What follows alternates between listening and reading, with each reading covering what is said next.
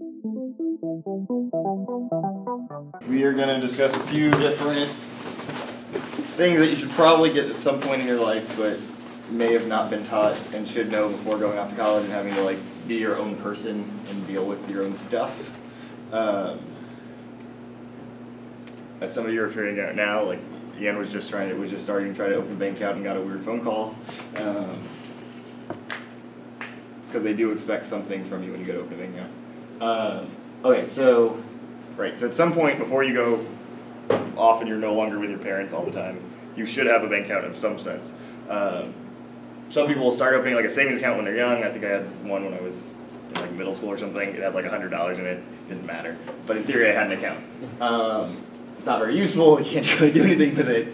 But at least got the idea that banks exist and they're a place you can go. Now you can decide basically if you want to have an actual bank account with someplace like there's a bunch of branches, right? There's a Wells Fargo branch on the street. There's Chase branches at all those big banks. There's also a bunch of online bank accounts. I don't remember last time I was actually in a bank. I bank with a place that's online, and I just call them or like mail them whatever I need to do, or it's all online, and you like deposit checks with your phone, and everything's really simple. So I never actually have to go to a physical location anymore. But yeah, to open a bank account, you would go to whatever your preferred bank account place is. Anyone have a suggestion? Wells Fargo. And you should be able to like, so you can check on checkings accounts, which is normally what you're going to need to be able to actually like use your debit card and things for most of what you need to do at the moment. Or not. Oh, because it wants me to reselect my location, sure.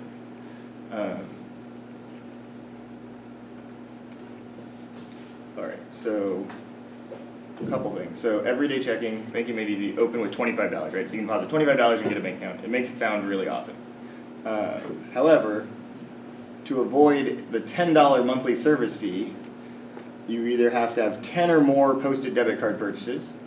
You have to have a qualifying direct deposit totaling $500 or more, so you have to be earning $500 and having it direct deposited into your account. So like when we get a job, instead of them handing you a check every month, which will still hand you like a statement probably, but instead of having to like deposit that check in your bank account, it'll direct deposit straight into your account. You give them your checking number, your checking account number, and your routing number, which we're going to look at a second on the check, and it'll go straight into your account.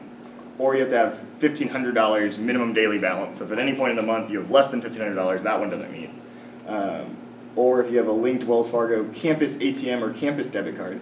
So if you're a college student, you can avoid the $10. $5 monthly service fee discount when the primary account owner is 17 to 24 years old. So also if you're just under 24 years old, you can only spend $5 a month. All of those things are terrible, and you shouldn't give a bank any amount of money for having a checking account because it's silly. They're not doing anything.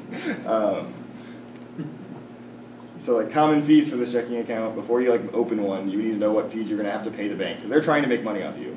And ideally you don't want to do that because there's no reason to pay them. Let's see, so yeah, so if you go to a non-Wells Fargo ATM in the US, it's $250 per withdrawal. That's separate from the fee applied at the ATM. So if you don't use a Wells Fargo ATM but you try to withdraw money, you pay whatever the fee tells you on the screen plus $250. It's a terrible amount of money, right? Yeah, don't do that. Outside the US, you pay $5 per withdrawal. So if you go to Canada or Mexico or travel overseas, you're paying $5. Overdraft is something you should never do. It basically means if you try to spend money you don't have, clearly that doesn't work, right? You learned that in like kindergarten, you can't do that. So if you write a check or if you have a debit card transaction and you don't have the money, they charge you $35, they cover it, and then you have to pay them back whatever money you didn't. Plus more money, yeah. If you get like cash back at like your grocery store, so you say $20 cash back, is a $250 fee applied to that? No, okay. Cash back doesn't. Yeah, so that's one of the ways you don't have to pay ATM fees if you just always do cash back. So like people will, there's comedians and stuff that talk about going into like a Walgreens, buying a pack of gum, and then returning the pack of gum because you can do cash back on it. You shouldn't do that. That's a lot of work. You should just get a bank that doesn't charge you ATM fees. Or a bank that you can find everywhere. Right. All harder than it sounds. But even then, everywhere is still a problem. So like, if you end up going to any like festival or like amusement park or any place like that where they like lock you into a place, the ATM fees will be absurd. Yeah. Like $5, $6, $7 easily to withdraw money. Concerts, any place like that. Benefit to smaller banks that don't necessarily have lots of locations, they will often pay those fees. Right, yeah, so I'm gonna get into that in a second, with the difference on like an online account and why the the fee waiver is so much different. So where does it go? So, yeah, so if you also want checks from your checking account, which you think would be like a very useful part of having a checking account is getting an actual checkbook. Most of them, you even have to pay for your first amount of checks, and then you have to pay for every other one after that, and you have to pay to like get them shipped to you, and they really just add up a ton of random fees throughout the whole time you have an account. Most of these you won't use, like, I don't think I've ever put a stop payment on anything. That's like if you write a check and then you want them to tell them to stop paying it, or if you have a debit card transaction you want them to stop payment. To my knowledge, I've never had to put one out, but most places will still charge a fee for that. International debit card transaction fee, so anytime you have every time you use your debit card internationally, it's 3% of whatever you're paying. So if you go travel, you're paying more money again. So many fees. Yeah. So before you make any account, you want to look through and figure out what the fees are and figure out how much you're going to actually be paying your bank. Some of the online ones, so the place I use, which is a little strange because it's only sort of a bank, but it's really an investment place, but I don't actually use it really for investment. But it works. I've only heard good things about this place. So. I really like this place. I've been with them for 10 years now, something like that. A while. They're largely an investment firm. I, in theory, have an investment account with them that has like a penny in it. Because like you had to at the time to like get a bank account, and I was like, whatever. Oh yeah, because they're always on commercials and stuff.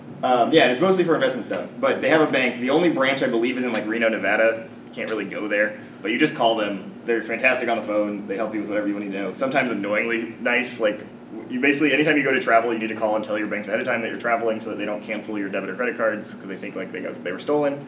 So normally it's like like for most people it's like an automated line and you tell them, or like they put you on somebody, you very briefly tell them where you're going and that's it. Schwab literally had me on the phone for like 30 minutes because they were just talking about my trip and wanted to know where I was going. Like it was a problem at some point. Like it was almost too good of customer service. I was like, I need to call other people. So theirs is completely unlimited ATM fee rebates no matter what. So I can like use every ATM in the world no matter what, and they just reimburse whatever fee the ATM tells me they're going to charge me. So I haven't paid an ATM fee in years. No service fees are account minimum, so if I have $1 in the account, it doesn't matter. They'll keep my checking account forever. In theory, I get interest on the account, but it's like 0.15%, so it's not a whole lot, but if you have money, it's better than most checking accounts that have zero interest. So they're actually giving me money, which makes sense because I'm giving them my money to use, right? Like with a bank, they are invested. Once you give them their money, it's not like your money stays in like a separate account and it's your dollars. They pile it up with everybody else's money, and then they invest that money, and they're getting money on owning a bunch of other people's money for a while, right? Like, so giving them your money is useful to the bank.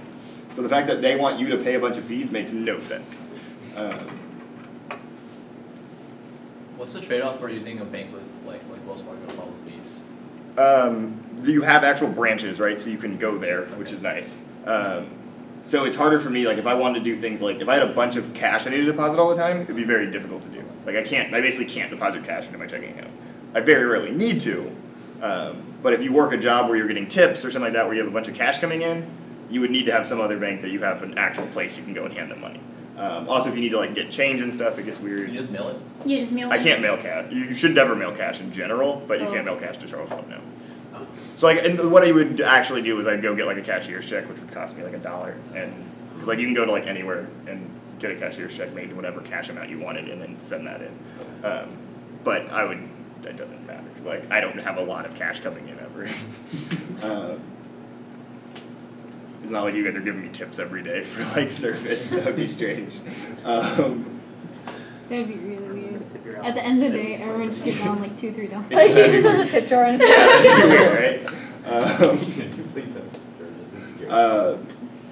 Yeah, but they do free bill pay too. So like if I need to like send bills out to people, if I want them to basically write a check and send it to somebody, they'll do free bill pay to wherever I want. All the check depositing is done on the mobile app. So like when I do get like physical checks, you just do it with the phone, and it takes 3 seconds. I don't have to go anywhere. So you take a picture of a check and you just like, where do you put the check now? You just kind of like hold it. Oh. You write void on it in theory, but Would most of you the time it gets ripped up and thrown in the trash can. Okay. But You like, leave it until the transaction goes correct, through, then right. you just rip it up. Yeah, you want to make sure you actually have the money in your account. Like Bank of America does Take that as picture, well. Correct. rip. Most of even the brick and mortar, almost every bank now that's in some way reputable and big enough. Like some small little credit unions won't, we can talk about credit unions in a second. But most places now have some app, like you have the app on your phone, you take a picture of the front, you sign the back, we'll talk about how checks work. You take a picture of the back, and then you get your money in your account. Like I said, this one comes with a linked Charles Schwab brokerage account. You don't have to deal with anything with it. Somewhere in here it has the whole entire fee structure. Okay, so yeah, almost every bank has to have this. Before you open up a checking account, this document exists with every bank, and you see what all of the fees are. And the reason why this one is nice is that's a giant zero right there. The giant yes. Yeah, basically. So like the few things that do have fees are like, if you do overdraft, it's $25 each, which is still less than the Wells Fargo one. Returned items, stuff like that. So things that I've never actually had to do. Rush delivery for new debit cards is $15, but it's every time I've had to do it, it's been like 2 days and it was free still. Like it was very fast.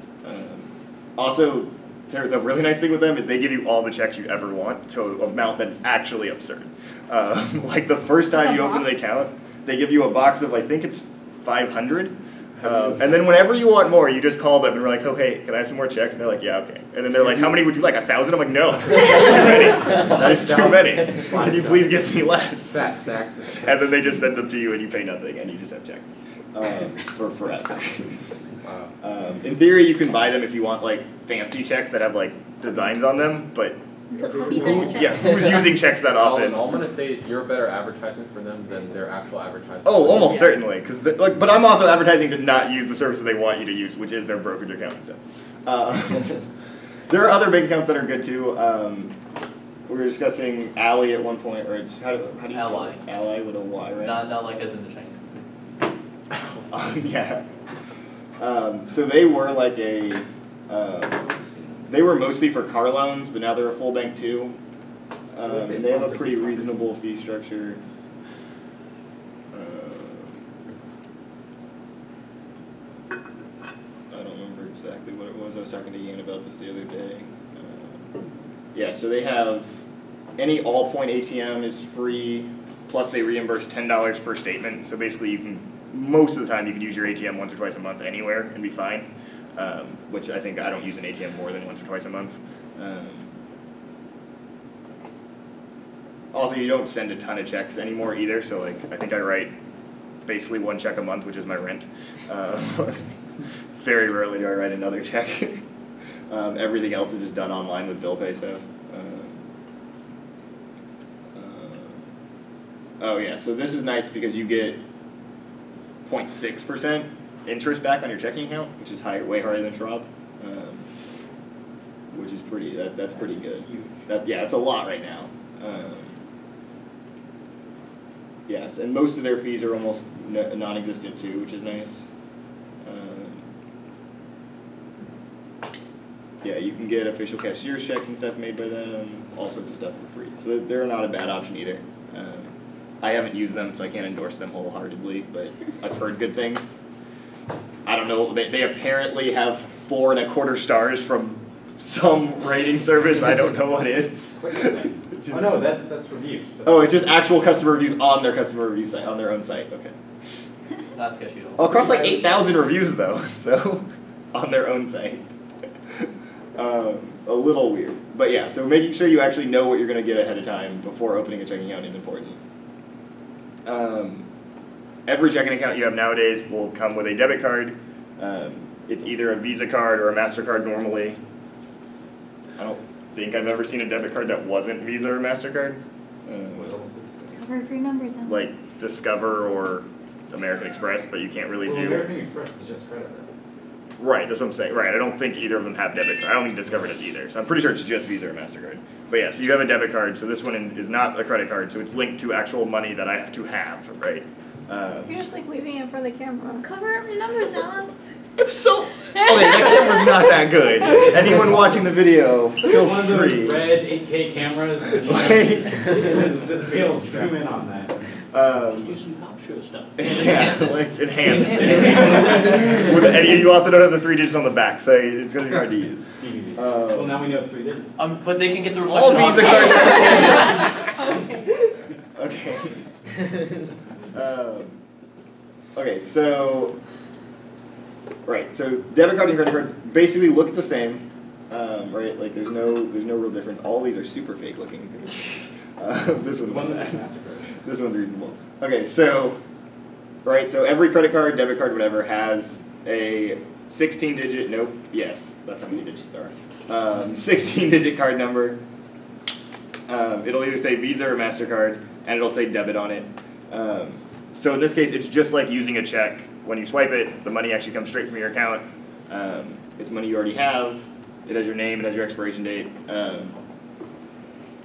Things you should do is make sure to have like a photo of the front and back of the card somewhere where no one else can see it. Like get like a password or protected account or something. Because if you lose it, there's a number on the back that you need to call to tell them you've lost it so they can replace it. But it's also only on the back of the card. It also comes on like the form you get when you originally get the card, but Who keeps it? exactly. Like you should like have a place where you keep all your files. That's very useful, right? Like I have a little firebox for like my passport and like birth certificate and stuff at home, but also like a bigger file thing with like financial records and stuff that you should also have. It doesn't have to be huge. Like one of the things like we have for like the scouting box is fine. Like with like some folders That's to not organize it a huge little at bit. all. What? The Oh, tiny that's one. scouting. The Okay, tiny it's one. Just with a giant scouting tote. Please take that. There's also Mascaro card, which is owned by MasterCard. Right, so normally when you use it, you're just swiping it. Nowadays, you have to ask if it's swipe or chip, which is a super annoying time to live right now, by the way. Or Apple Pay or Samsung Pay. Well, I mean, if you have your card in your hand, you still don't necessarily know what to do with it when you go to buy something right now, which is very annoying. Your card and your phone Different in there. stores have different technologies. Right. Some of them are being lazy. But some of them have the chip thing, but it refuse to let you use it or insist it's broken all the time. Yeah, they have the chip thing and they like tape. They're like, no, and like it's taped over. You don't know what to do. So basically, you just ask now. You basically just ask now. You basically walk up and say, "Carter's chip or swipe," and they'll like point. And, Well, if you just swipe the chip, we'll get better. yeah, that doesn't work. Just- Okay, yeah. So your debit card is money that you actually have. It comes straight out of your bank account. You need to work for that money and use it. Credit cards, on the other hand, is money you don't have, which is a very important part of this.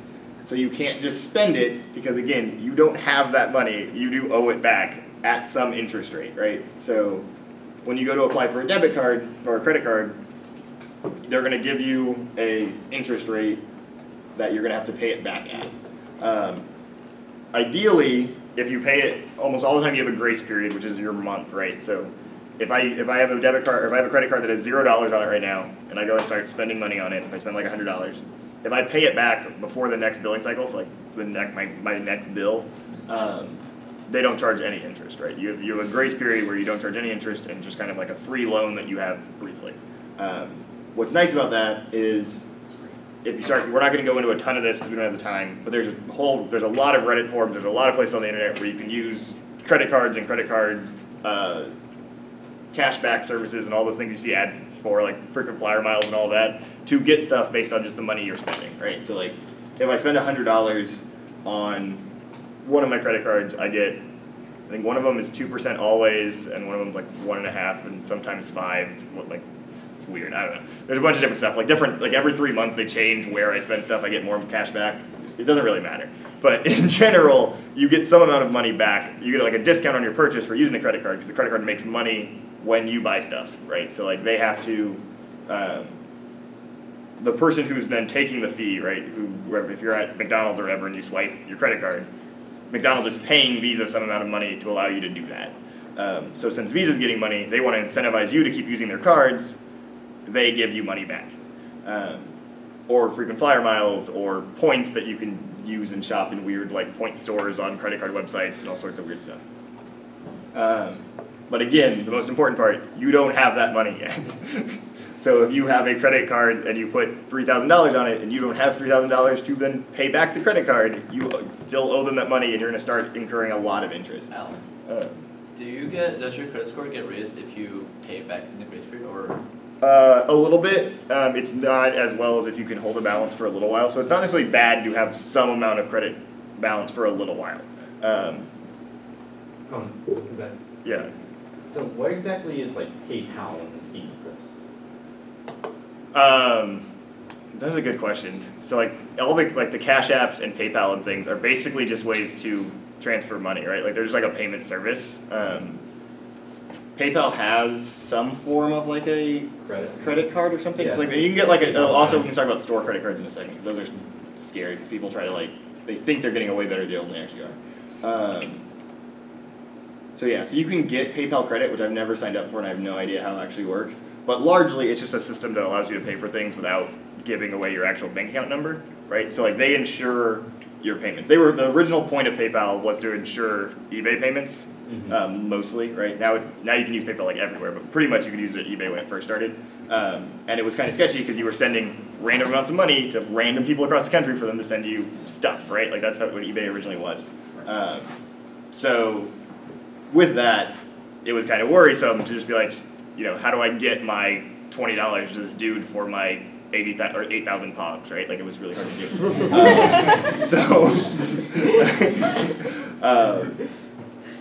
And you were worried that the guy might not send you your 8,000 pogs, and then you would be out your like $20 or whatever it is. So now with PayPal, you make PayPal send them the money, and then there's a little bit of time where you can be like, "Yo, PayPal, I didn't get my 8,000 pogs," and they're like, "Okay, we're going to take that money back from that guy, and you get your money back."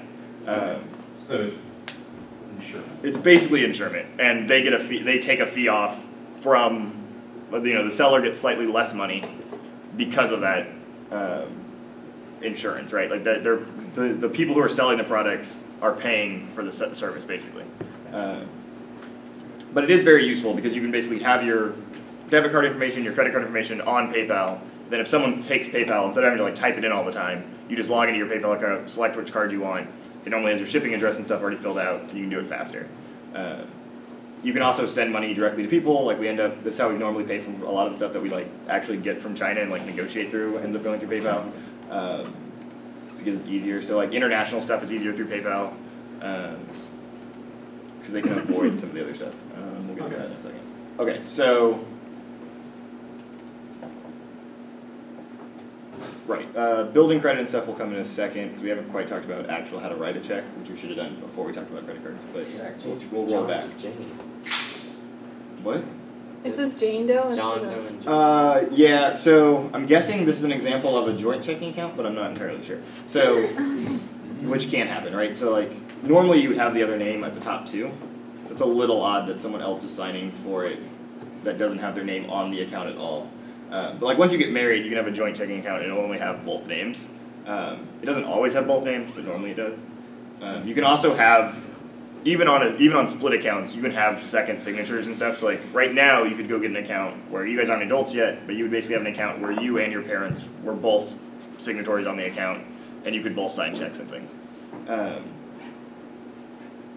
Right. So most of the time when you're writing a check, they all look basically like this. You have your name and address up here. You put the date that you're actually filling out the check. You put who you're paying it actually to, so whatever the company is. You write the amount in numbers, and then you actually write the words, not awards, that'd be weird.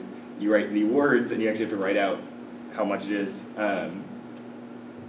So if it's 640, you would write SIX base 100 and actually write it all out. You don't have to, if there is some amount of sense, this is the easiest way, is just to do it on numbers again, because writing 15 cents is annoying. So it's perfectly reasonable to do and 15 over 100. The line through the rest of it is important so that somebody can't come in and cross this out and then write a new amount there. That would be bad. So putting the line through the rest of it kind of just shows you're not using the rest of whatever the line is. It normally doesn't happen, but it could. The memo line is largely for yourself normally to like tell you what it was for, because then you put it in like your checkbook register where you write what checks you filled out. This is somewhat of a lost art now because there's not a whole lot of reason to keep a checkbook register anymore because everything's online and you can do it really fast. But part of the checkbook at the back of it is a little list where you're supposed to write down what checks you've actually written so you can remember how much money you have and figure it all out. Because before the internet, you had to like know how much money was in your checking account and like keep track of that. Now you just type a couple things into your phone and it tells you how much money is in your checking account.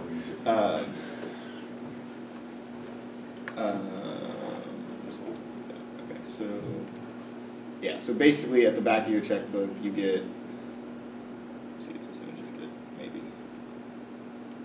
That's not useful. Not useful at all. That's like shopping. Yeah, that's not useful. Okay, kind of useful. There we go. So you would put the check number, the date, the description of the transaction, what's coming out, and then your balance, right? So you'd have your debits are what's getting taken out of your account, credits are what's going into your account, and the balance. So then you would keep track of your balance all the time. So then you wouldn't do things like overdraft because you wouldn't spend money you didn't have. But again, now I have not filled out my checkbook register basically ever. I'm pretty sure my mom taught me how to do it and would be mad that I don't do it because my mom still writes checks all the time. But like at the grocery store, I don't know what she's doing. It's very confusing. Wait, Checks at the.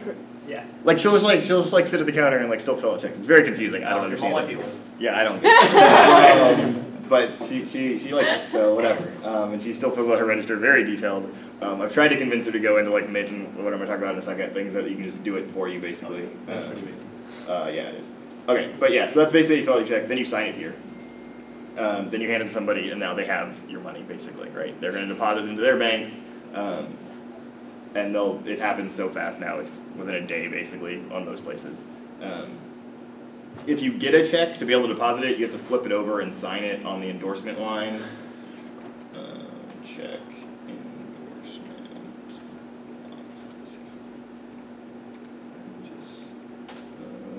Yeah, there we go. Right. So the back of the check kind of looks like this, and before you deposit it, you have to sign your name right here, where it says endorse. You can also endorse it over to somebody else. So like, every once in a while we'll get a check that's for the school that instead of getting sent to the school gets my name on it, which is very confusing. Like I don't want TRI registration fees, they're not mine. But every once in a while it'll be to Allen Gregory instead of to St. Agnes Academy. So then I have to endorse it over to the school. And then they're able to deposit it instead of me. So if you're giving to St. Agnes, if it's going to you, you just say you sign your name. Is that what you're saying? Yeah, so like for the endorsement thing, so basically on the front of the check,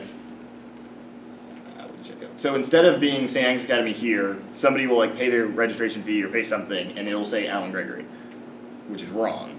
So what I have to do is I have to go onto the back of the check and sign my name, and then I have to put endorse to St. Agnes Academy, and then they're able to deposit it.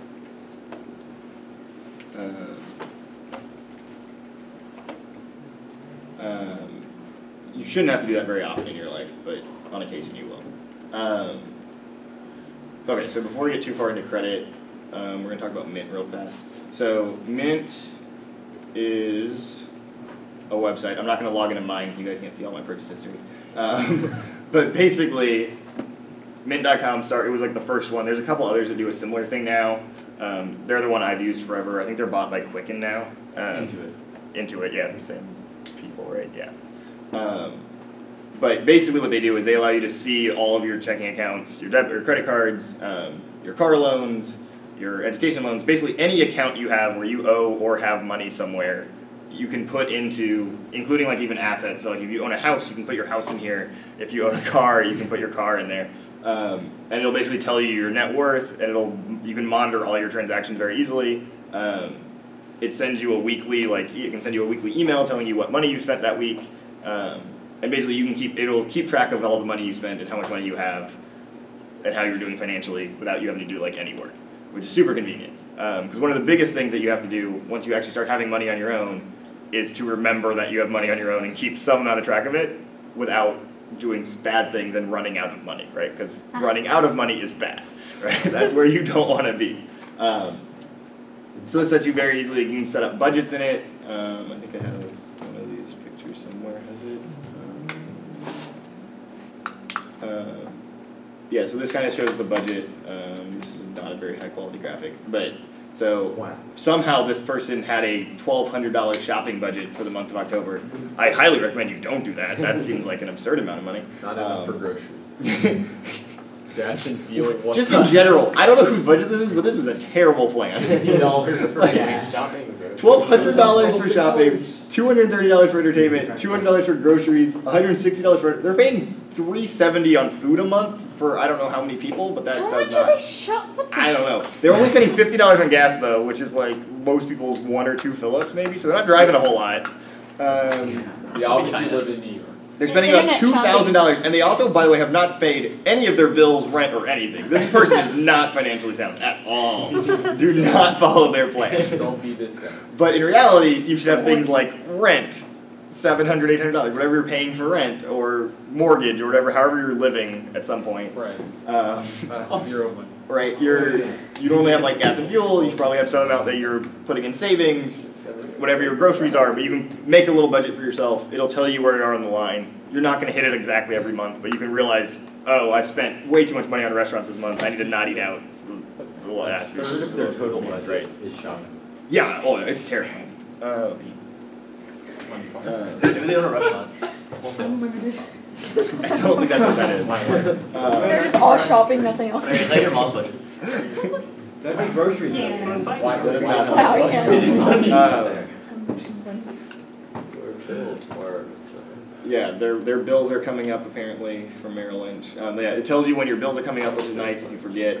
Ideally, you shouldn't forget to pay bills anymore because basically everything is autopay. Like you don't have to actually remember to pay things anymore. You just set up autopay and it just does it. The only somewhat problem with that is you do need to be watching it every month and seeing is it actually autopaying the right amount and is the autopay actually happening. So like my internet bill, it's not like I remember to log into Comcast every month and pay it. It just takes it out automatically and it just knows to do it. Pretty much every bill I have now is set up that way, so it's much easier. You don't have to forget, because forgetting to pay any bills is very bad, especially like credit card bills, because as soon as you start missing bill payments, your credit score goes down. When you want loans in the future, you want credit cards in the future, your interest rates will be higher, which you don't want.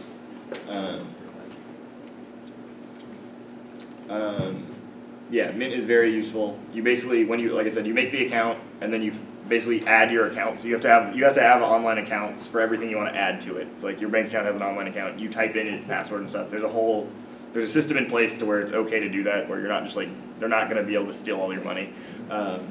There's a banking system now that allows people to log into different accounts and things and make it relatively secure. But yeah, you basically just select whatever account you have.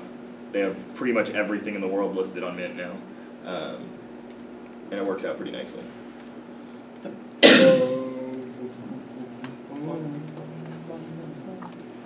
Let's see. For credit score stuff, like we can talk about that briefly. I'll actually even show you guys this one because it's reasonable. My credit score is not great. It's okay. Like there are people who have better, but that's mostly because I don't have like a mortgage and I haven't had credit for a long time.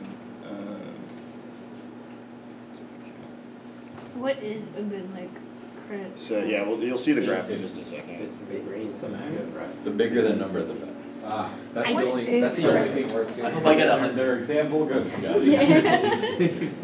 Holding rate. What do you have? Okay, so I think mine's like 740 It's like something, that's 750 something, I don't remember. There you go, 746. That's reasonable. It's not great, it could be better, but it's That's fine. above the example given on their website. Yeah, it's fine. Like it's not bad, but it's not great either. Skill. So What's the credit score based on? we're about to find out. So, okay, so 300 is the lowest, 850 is the highest. Alright, so your credit factors are credit card use. So I have a little bit high on my credit card right now because I think I haven't paid off some parts of it. But my car maintenance I just did is on there. So I'm using 21% of my credit card use right now, which is a little bit up. If you want to keep it below 20 normally. Payment history is a very important part of it. If you miss any payments, it's very, very bad. Don't miss payments. So I have not missed a payment in my life, which is good. Derogatory marks are really bad, which are if you miss a payment for so long, you have like a tax collector or like a bill collector coming after you basically. If you've gone into bankruptcy, if you have civil judgments against you, where like somebody has a civil suit against you and you're paying back, those types of things, those are very bad on your credit score. Credit age, so this is the average age of all the open accounts is only 6 years, 6 months, which seems like a long time, but is really not a lot when you figure people have 20-year house mortgages and things. So is that why you should get a bank account as soon as you're like 18? Yeah, like having a credit card early and having a bank account early and using them responsibly is useful, right? Because credit age does matter. Total number of accounts, like mine it's a low impact thing, but I have a very small number of total accounts. Like I've only ever had 9 total like credit things in my life. That includes like student loans and everything else. A lot more people will have like car payments and a bunch of other stuff, but I don't have any of that. Hard inquiries are times you've applied for credit where you're applying for a loan. So a lot of them won't, like most credit card and stuff won't be hard inquiries. Sometimes they will, a lot of times they won't. They can stay on your report for like 2 years. But basically credit card companies don't want to give credit cards to people who are applying for credit all the time, right? So there's a reason that's tracked. So having 0 is very good, 1 or 2 is okay. Having 9 would clearly be awful if you're applying for loans. If you're applying for 9 loans within 2 years, something's not going right with your finances. What is credit score? What is credit score? Yeah. Cool. So this is basically ideally they're going to look at your entire credit report. Like if you go and try to get a loan, try to get a mortgage on your house, anything like that, they're going to look, or try to get a new car, they're going to look at your credit score, but also your entire credit report, and decide what interest rate they're able to give you. So the higher your credit score, the lower your interest rate will be, because there's a better chance you're going to actually pay back your loan, right? It's pretty much the number that says how likely are you to actually pay back money if we loan you money. Because they don't want to start losing a bunch of money if they're giving car loans to a bunch of people who aren't able to pay them back. Bad things happen, like an entire financial crisis happened when we did that with houses a few years ago. So how beneficial is it to get a credit card, never use it, and only use your debit card? Never use it, not a ton. So you can look at credit card. Maybe not never use it, but use it occasionally. Yeah, using it occasionally is fine. That was 3 days ago. I paid back a lot of that actually. I did that a couple days ago because I just put car maintenance on there and then I paid it back. So this just happened to take it at a bad time. So it might actually be a little bit higher.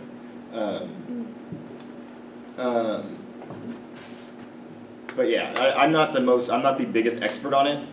But having a credit card that's reasonable, using it occasionally, having a relatively small amount on it, right? Less than 20% total usage. Usage, by the way, so when you get a credit card, you'll have a credit limit, which is how much you're allowed to put on your credit card, right? So each one is different. I think I have one that's 4,000 and one that's 2. And then I have one that I literally don't even know I have the card for. I should probably deal with that. But it expired, and then I don't think I got the shipment for the other one. Like I know it's $0. I can keep track of it, but I don't think I could actually use it if I wanted to. I should probably fix that. But you have.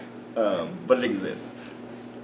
Are there any credit card companies that you recommend? I haven't done the research right now, but like I said, that's one where you definitely want to look into a lot of research on. There is the Reddit forums and stuff for it are massive on like how to get points and stuff and like what the best intro cards are and like there's different college cards and stuff. But no matter what, you have to read all the documentation about what your interest rates will be, what your fees will be, all that type of stuff, because you don't want to be spending a lot of money just to have a credit card. Like that doesn't help anybody. Right. What are the quality Reddit forums we should be visiting? Because there's a lot. There's a lot of personal finance. Yeah, r/personal finance. Okay. R/credit cards. Something like that. r/debt free. That sounds I bad. found NerdWallet to be really helpful too. Nerd wallet? NerdWallet. Yeah, There's there's a website that gives reviews on all kinds of personal finance That stuff. sounds good. Checking accounts, saving accounts, credit cards. Yeah, one of the it's much easier now that you have like the internet. You can just find the stuff. It's way faster, but you actually have to do the research and not just like pick the first ad that you see on TV. Yeah, refresh. Not I got the it. most useful. I mean, if you choose Trump.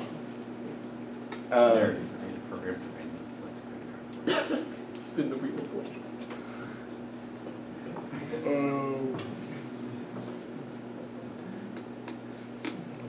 Yeah, apparently the one that's really bad is r/churning, which is how they actually like get all the points and stuff. Yeah. I have not spent a lot of time there, but the Facebook post where I asked for advice on this thing, Yeah, that's cool. that was Oh, a you get extra points at this Oh, one I store. recommended one of Okay, them. anytime I want to buy something, I'll go to that store, buy a gift card, and then use the gift card somewhere else. right. See, that also That's where takes a you lot get of energy crazy. and time, and Yeah. does not seem like it's worth it. But a lot of people think it is. So that's fine. If that's what you want to do as a hobby, feel free. I mean, like you can also do the extreme couponing thing and like get like millions rolls of toilet papers for 30 cents. I don't feel the need, but some people do. I have no problem with that. Alan, A50 or bust. I don't have a problem with that. Okay. Questions about You never have to get to it. debit, credit, checking accounts at all? Yeah. store-specific credit cards. Why don't you? Oh yeah. Most of the time, they have really high interest rates, so they're fine if you're going to actually remember to pay them back immediately all the time, or if you're using them for like a very specific case. Like there are times where like getting store loans is fine. So like you can get like furniture is a big one, or like mattresses. Like you can get 0% interest loans, or like whatever, you know, the whole no payments for whatever. A lot of those things are very scary, especially like you're like, oh, why wouldn't I buy that? I don't have to pay, I have no payments for 6 months. But then as soon as you do have payments, you know, there may be accumulating interest during that whole 6 months where you have no payments. That's a terrible idea, right? Because then you're paying more money for something if you would have just paid it off at the beginning. Largely those things don't end up working, right? Like no matter what, you have to figure out why someone's trying to offer you that thing. They're trying to make money somehow, right? Like nobody is just giving you stuff for the heck of it. They're just really nice. That's not happening. The world works. Right, like their furniture store would close very quickly if they were just giving away all the money. So like there are some of them are fine. Like if for some reason you shop at Target all the time and you need and like the red card gets you 5% off or whatever, then great. But make sure you're paying it back. Make sure there's no fees, all that kind of stuff. I don't know why you're shopping at Target all the time, but whatever. What's wrong with Target? It's fine. If you shop there enough to where you really need the credit card, I don't know. Like, depends on how much stuff you're buying at Target. So if you have a store-specific card, can you use that card anywhere or just at the store? It depends on the store and the card. I don't know entirely. I've never had one because every time I've read it, I'm like, no, that sounds terrible. I don't want it. But there's reason to have it. Like I know my members of my family have used them and used them in reasonable ways that made sense. I've never needed to buy something big enough at Target to get a Target credit card where that 5% mattered. But and like sometimes you can do it to where you get like I think like the Amazon one you get like some amount of money off your first time, right? So like if you end up getting $50 for opening the credit card and then have to pay a little bit of interest and where you still come out on top, that's fine. But again, you still have to be careful to where you're not spending way more and end up losing money. Okay, so we've hit about an hour on that. We're gonna go through the super basics of taxes real fast, just so if you for some reason you end up having to file quickly. Largely, you're gonna end up being dependent on your family's taxes till you're probably somewhere for a few years while you're in college most of the time. But at some point, you may file not being independent, and especially once you graduate, you'll probably stop being independent. Either way, you have to fill this out, which as soon as you start getting a job, you have to fill out your W-4. This basically tells the government how much they should be estimate how much money they should be taking out of each of your paycheck for your taxes. It's not like on tax day most people aren't actually paying the government money on tax day. They're actually getting money back because they paid too much throughout the year on every single paycheck they get. So in this little W-4, most tax forms are built to where they're self-explanatory. You can read all of this stuff and figure out exactly what you're supposed to put in here and how to turn it in and everything. But for most things you're going to be doing, you basically put a 1 here for yourself, and then you put a 1 here because you're single and have only one job, so you put a 1. If your wages from a second job or spouse are less than $1,500, you also put a 1. Right, you go through and read all of this and you figure out how many 1s you put over here. If you have kids, etc., there's different numbers you put in. Then you total up everything, and you put a number here. Also, if you want an additional amount withheld from each paycheck, you can tell them how much money you want withheld, in addition to what percentage they're going to calculate based on that whatever digit they're going to figure out. And then you turn this into your employer, and that basically gets them the estimate of how much they're going to take out of your paycheck every month. So the problem is if you take too much out, like if you put this, making this number really big, they'll start taking out too much money in your taxes. You won't have as much to live on every paycheck, but you'll get a bigger refund when you file your taxes in March or April, whenever you figure it out. So are these for like full-time jobs? Every job. Oh, okay. So even if you're having like a part-time job in college, you'll have to fill this out? Yeah. Okay. Why would you want to withhold money from the paycheck? So it's not necessarily that you want to, it's that you have to. Because you will have to pay income tax, right? Like, federal income tax is a thing. You have to pay it to the government. Everyone who has a job pays federal income tax. You also end up paying Social Security and one of the other health insurance ones, but I'm going to say wrong if I say it on camera, so I'm not going to do it. Because I've been listening to way too many podcasts, and I'm going to get it wrong, so I'm not going to do it. Okay, so you pay those taxes. So the government requires that you take out some amount. If you take out none and then just like pay the government back, if you do it too much, you'll eventually get fined. If you don't make very much at all, you'll eventually, you may just not have to pay any government to the government. Like at some point, if you make a very little amount of money, you pay no income tax. But that's a pretty small amount. I think it's under like $6,000 or $7,000 a year if you're single to not pay anything. So you need to have some amount taken out that covers basically what your income tax is. You don't want too much though, because then you're just giving the government a free loan basically, right? Because if you're getting a refund of $2-3 grand a year every time, you're loaning them that money throughout the year with your ability to not get interest on it or do anything, which is not good. I mean, unless you want to give the government a free loan, that's fine, feel free. I like the government. I have no problem with taxes. Taxes are pretty good. I like roads. They're nice. Policemen, firefighters, etc. More roads, please. Yeah, I'm a fan. Let's make $2 Also, larger social net and everybody doing well. I'm all fan for all of that. Okay, so that you fill out when you get your jobs, then they can start basically withholding some of your money to pay your taxes when you actually fill out your taxes. When it comes time to actually fill out your taxes, you'll get one of these in January from whatever job you have, which is your W-2. It's a pretty simple form. It basically says, hey, you worked here. This is how much money you got from here. So this guy, Dana T, or woman, I don't know what Dana's kind of name, I don't know what that is. But I'm not going to assign a gender to Dana. This person has made $25,312. They withheld $2,522, so that's what the government already has. All of those wages counted towards Social Security, so like you can have certain things that don't count as Social Security. I don't know what, don't ask me. All of my wages always have. So they'll withhold some amount of Social Security tax, and they'll still withhold some amount of Medicare tax as well. And so you get this little form that tells you where it is. Then when you actually go to file your taxes, this is the form you'll use.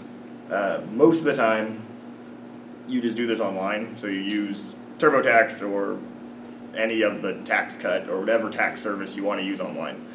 Most of them, they're free for the really simple, you have a single job, not a lot of complications in your taxes forms. They're all free. If you start getting more complicated stuff, like if you own your own business, anything like that, you need to have somebody who either does your taxes or you buy more advanced software that does more stuff for you.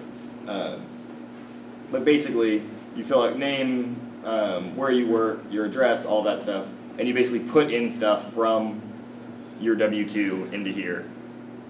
You fill out all this stuff, more information about any wages that weren't on your W-2. So like if you work tips and stuff, you're supposed to put them all on here. Anything that you get, any income you have should be on here eventually.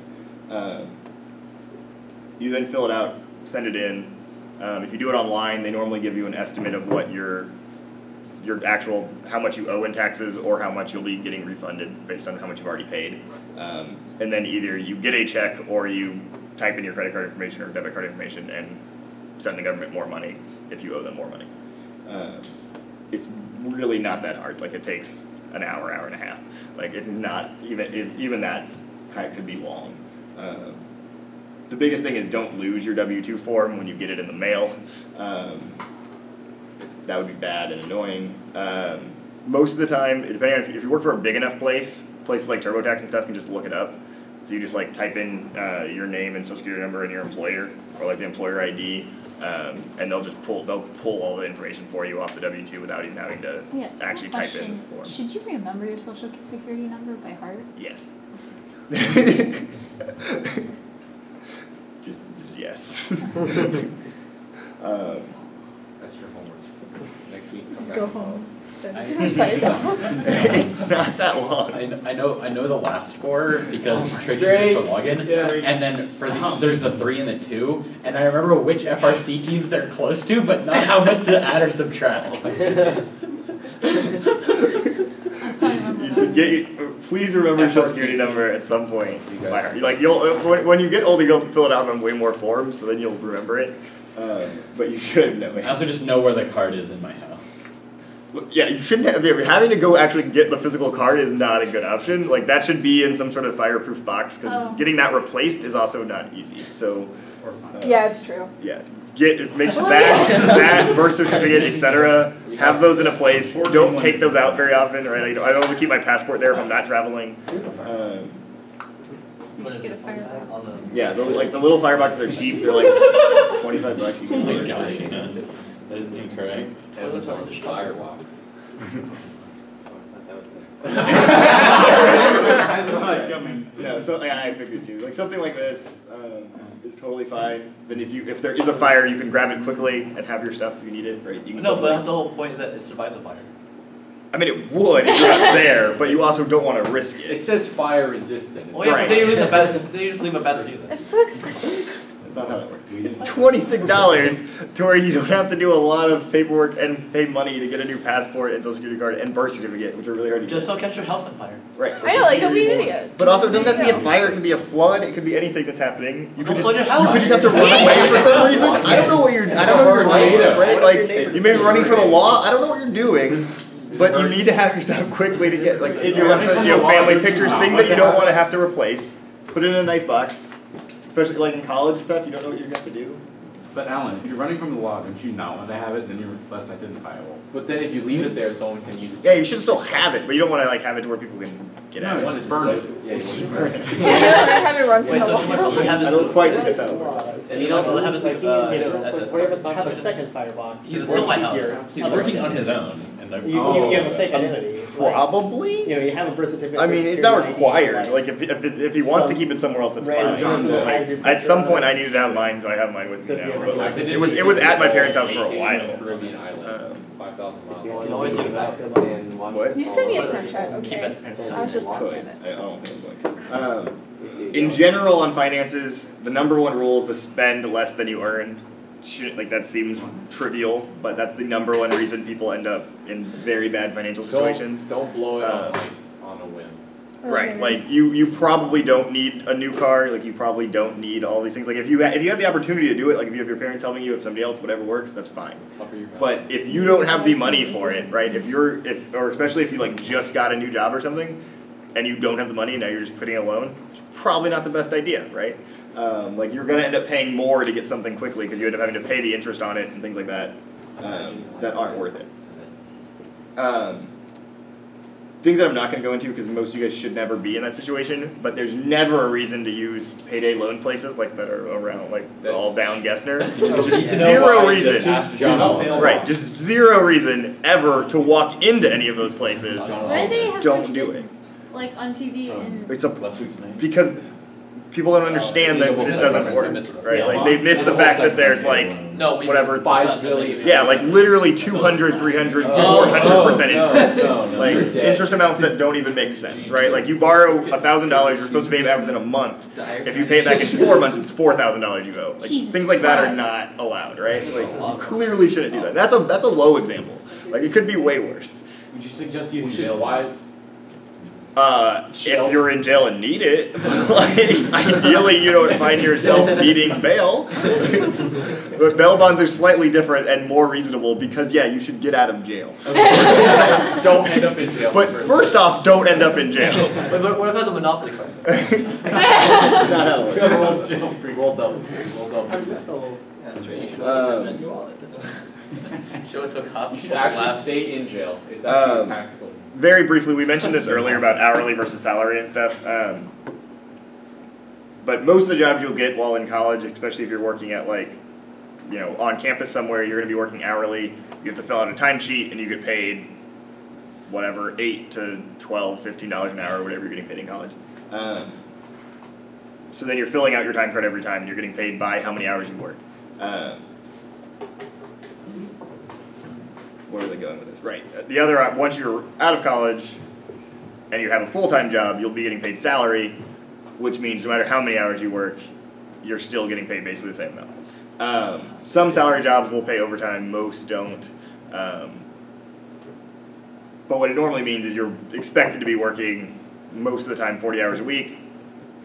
You should be working that amount of time. You'll get some amount of vacation, but your paycheck's the same every 2 weeks or whenever you get paid, most of the time every 2 weeks. Do internships usually play hourly or salary? Depends. Nothing. Or nothing, right? It very much depends on the internship, where it's at, Okay. what it is. Mine were hourly, but I was expected to work 40 hours a week. Oh, so. Because most of the time they're not going to be salary unless they're long-term things, right? Like, they knew I was only working for 3 months, so they were like, okay, you'll get paid. I think one of them was like, one was nice, one was like 22 or something an hour, that was nice. Was that the one? I think that was the one for the Army. Yeah, I think it was the paper shredder. Shredder. That's cool. That one was nice. Okay, so what do we want to talk about next? Cable companies. Let's talk. Don't cut the cable. Yeah, there you go. Yeah, so ideally you should be getting a checking account at some point. Like, you can have one in high school, you can also get one once you're into college, but once you're on your own in some way, you should have some way to have money more than the cash in your pocket, right? Like, that's not necessarily the best solution. Put in your sock. Yeah, also not just the cash in your shoe, What you mean or the under your cash in your mattress. Right, that's not the best place to do it. You probably have some form of financial institution backing you. Just fill with money. Phone case? Phone case. Okay, so very briefly in apartments, because that'll be one of the next things you'll have to do. Like, at some point, whether you're in college or something, you'll probably have to get an apartment with like friends or something for 1 or 2 years. You're probably not going to live on campus all 4 years.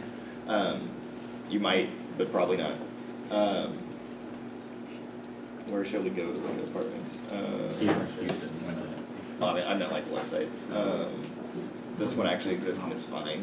How much is that though? There's a lot, I don't know, but it's a reasonable one. I've used it before. Or at least 7,000. So let's say you have a roommate, so you want like a 2-bedroom.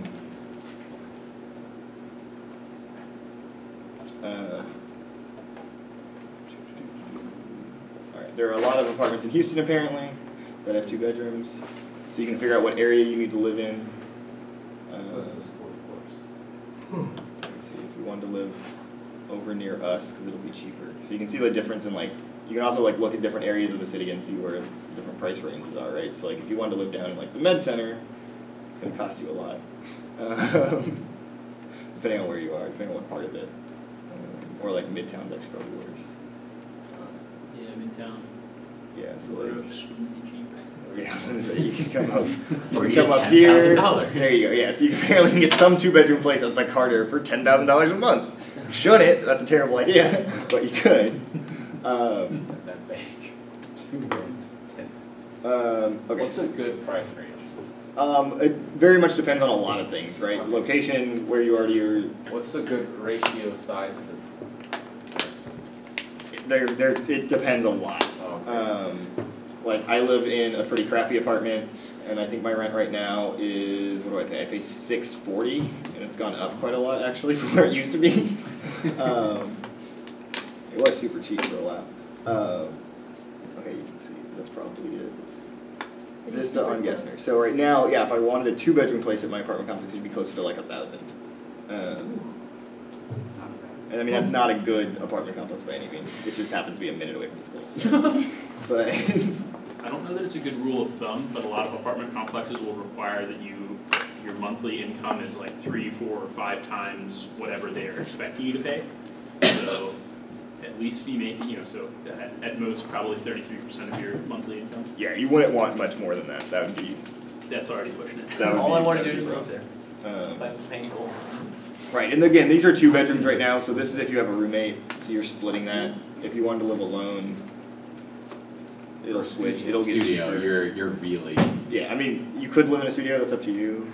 Houston doesn't have a lot of studios actually, there's a few, but we have What's some. the difference Oh. between like a studio and? Studio, literally, there's no Just door between one where your door. bed is and like everything else in your apartment. Like your bathroom has a door normally. That's Normally everything it? else Like doesn't. your, not No like your walls, just hotel door. room? Right, and like you may have a closet, but like. Oh, my hotel room. Everything is one. Right, it's basically close to a hotel room, right? It's like a suite. So if you're depending on what city you're living in, if you're living in New York, you're lucky to have a studio because they have no room, right? Houston, we have a lot of land. There's not a lot of studios in general, just because we have a lot of space. Yeah, So a putting a wall up and a door between, even if it's a really tiny apartment, it's super easy to do because we have a lot of space. So square footage is relatively cheap in Houston compared to most big cities.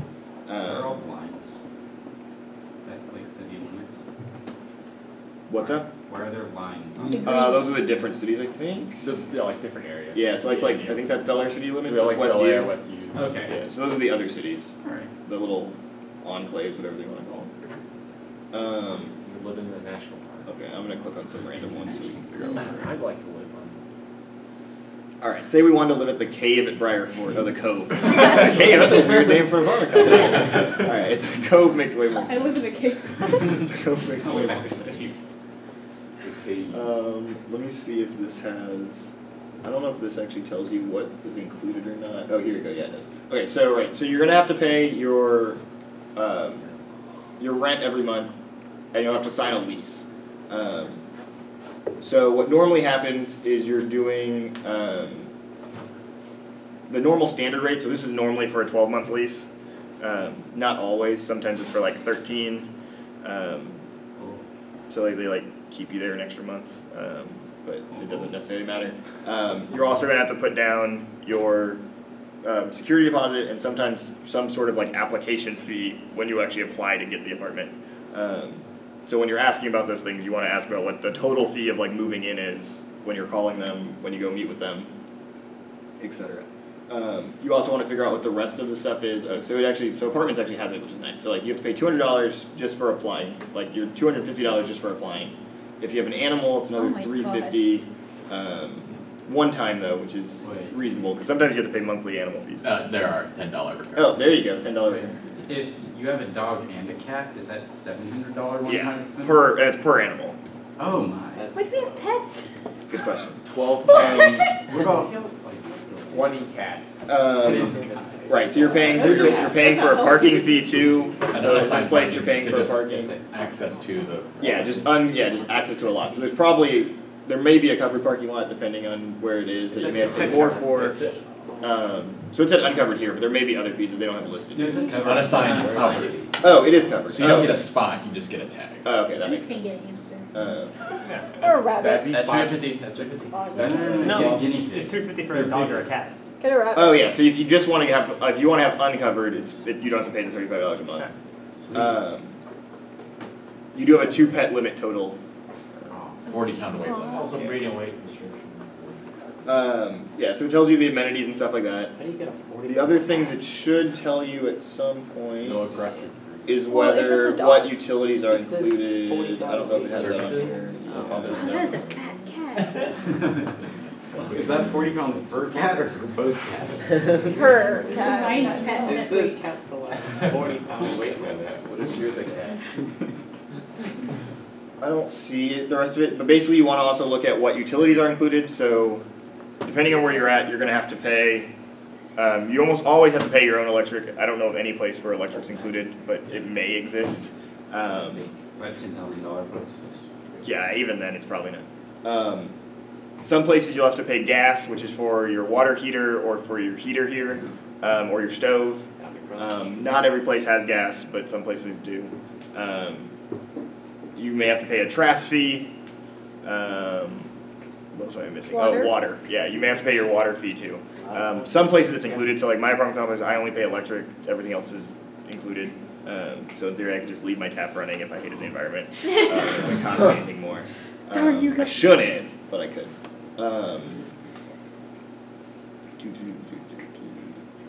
Yeah, so then you also have to pay some form of security deposit, which isn't on here either, which is normally first and last month's rent sometimes. Sometimes it's 1 month rent, sometimes it's 2, it depends on where you're at. And then when you when you move out of the apartment, you normally like fill out a form, you make sure nothing's damaged, they come in and do an inspection, and then depending on the place, you'll get some of the security deposit back. There are some places where that just like would never happen, but like ideally it should. But it very much depends on the apartment. You want to read reviews ahead of time, see if it's actually good. This guy really likes it. Been there 7 years. Yeah, but other people didn't. 'Cause He's it never was only moving. It doesn't show the bad reviews. no, it definitely does. There you go. Like people don't like the management. This place says run. You know, so there's a mixture. You got to figure out. That's a warning. Some people. I could give no stars. Right. So you got to remember that like a lot of times it's just like they had one bad interaction, or this person was just bad at being an apartment tenant, and they're mad at the apartment complex for something that probably wasn't done. So you actually have to read it, not just look at the stars, because some people will really like it, some people won't. Yeah. So apparently they're harsh and overpriced. So maybe that's true. I don't know. That one guy stayed here for 7 years. Right. So some people really like it. Maybe he knows. You also don't know if that guy's crazy. Right. You don't know. Right. But a lot of people seem to like it. They think it's fine. And so like you go there, you actually meet with the people. Like you normally don't get an apartment on sight unseen, but sometimes you do. Most of the time you don't.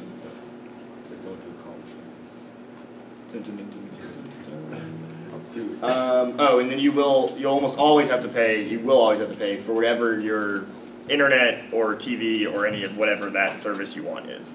Would you suggest cutting the cord and doing something like Sling or YouTube TV? It very much depends on what your habits of watching are. What if I don't watch? What? Well, like just over the air. Then you also just do over the air. But if I don't just don't need a TV. You could also just not need a TV. Yeah, Just I mean, you don't need it. Yeah. you could watch the radio signals come into your brain. I don't know what Feel free. You can just you can Just listen read. to the microwave. That never works. I mean, nowadays, like you probably want some form of way to get on the internet. Maybe you don't. Maybe you want to just have a house with no internet. That's fine. You go to like McDonald's and you're like, Is that your favorite guy? If that's how you want to spend your money, Budget that would work. master. Feel free. Budget get a really large mobile data plan. Good work. Take it back off of somebody else's Wi-Fi. That's not legal, but What if they don't know? still not legal. But it could work. But yeah, at some point you will probably have to pay somebody for internet. They don't know how to stop. There's normally at least there's only one person who can give you cable internet and cable TV, which for most of Houston is Comcast. For other places, it's now Spectrum because they bought up like everybody else. Yeah. And there's Time Warner. Because they bought up Time Warner, Breitbart, Charter, and somebody else, I think. Verizon. Verizon had cable. Yeah, Verizon Fios. Wait, Spectrum bought up Fios? Yes. Oh, I didn't know that. never heard of it. They canceled all that. But I think it still exists, they're not Steven spreading. has There's also fiber. Well, yeah, but yeah, what? Uverse and Right, so AT&T Uverse DirecTV. is TV over DSL lines basically, or And fiber then lines. They also own And now they're- DirecTV. Right, and now DirecTV too, so you can do satellite. And there's There's lots of ways to do it if you want cable TV at all. I think I pay Comcast basically for internet. I get some amount of cable TV. I have a cable box. It is not hooked up. I don't use it, but it's cheaper than not having it, which didn't make any sense. But What?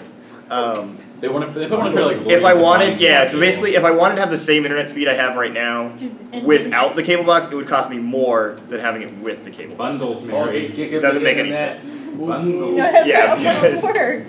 It doesn't make any sense, but I was literally like, I just want really fast internet. He's like, all right, but if you get cable, it's like No. $40 a month. You have cheaper. to I was deal like, with that's this. way Oh, better. no. I will have this thing that I'll sit in under my TV and not plug in. It's fine. The minute we Um, think of it, it's available on dispatch message. Um, And there's your like really weird places like with straight kids. but that's like, yeah, that's corporate stuff mostly. Yeah, internet is not the cheapest thing. it's if you want really fast stuff, it's normally somewhere around $100 a month for either AT&T fiber stuff or the fastest Comcast line is somewhere near there. Even AT&T DSL is fine. If you bug the cable companies, they'll also make you pay less money because they want to keep you around.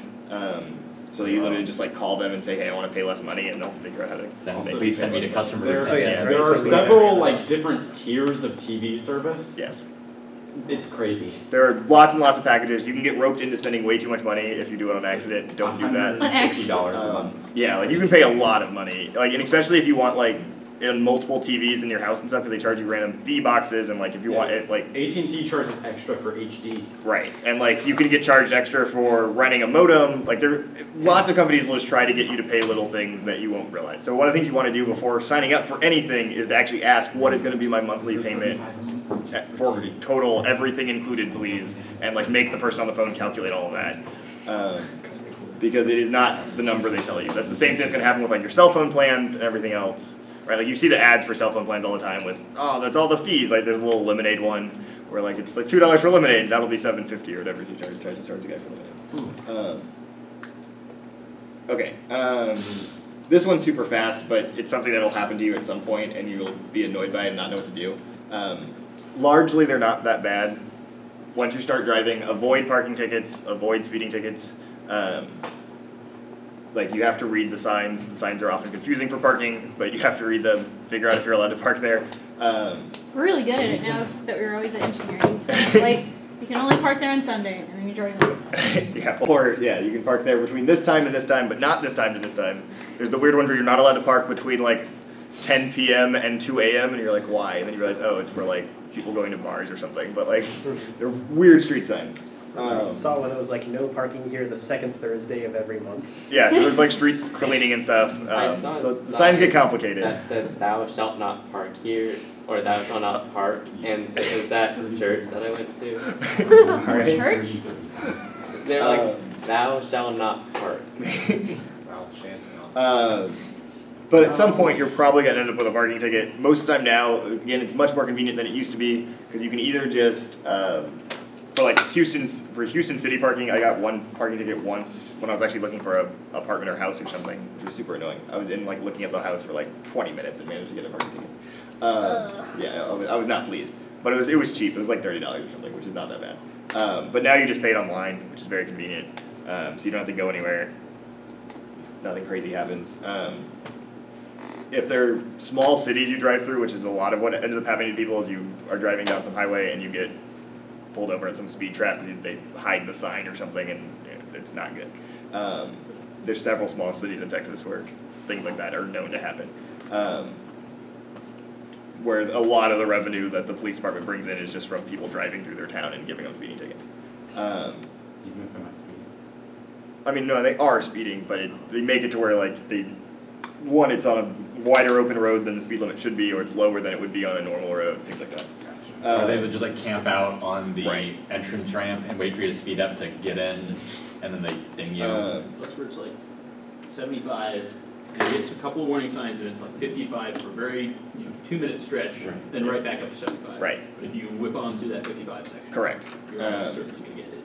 Right, and so keeping a clean record helps too, because like I've been pulled over for speeding twice in my life. I've not got a ticket either time because they're like, okay, you have a relatively clean record. You weren't going that much over. It's fine. Relatively.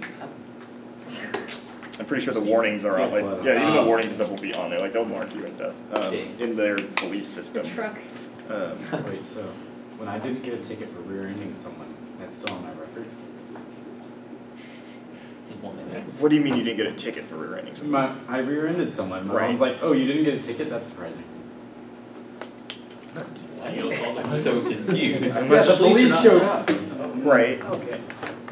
I don't know. I've never been in a situation like that. I don't know if you get tickets for that. Honestly, maybe you do. I don't. How do you know if you need to get pulled over? Like, what if it's just police like behind you? Like, how do you know?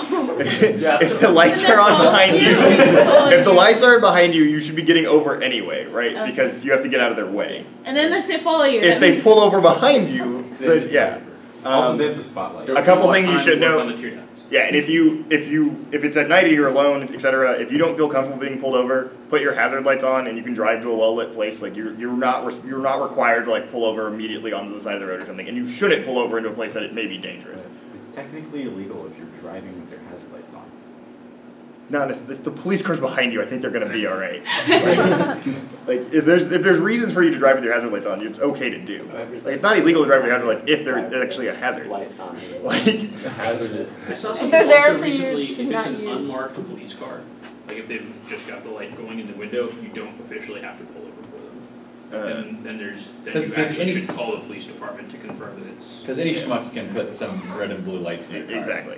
Pull over into a police station, call the police. Yeah, like in general, like if you're on a crowded highway, etc., like if it's in the middle of the bright daylight and there is a police car behind you, You just you can, leave if you can off get the if you exit. can pull over far enough, like if there's enough of a shoulder and you can do it, it's reasonable.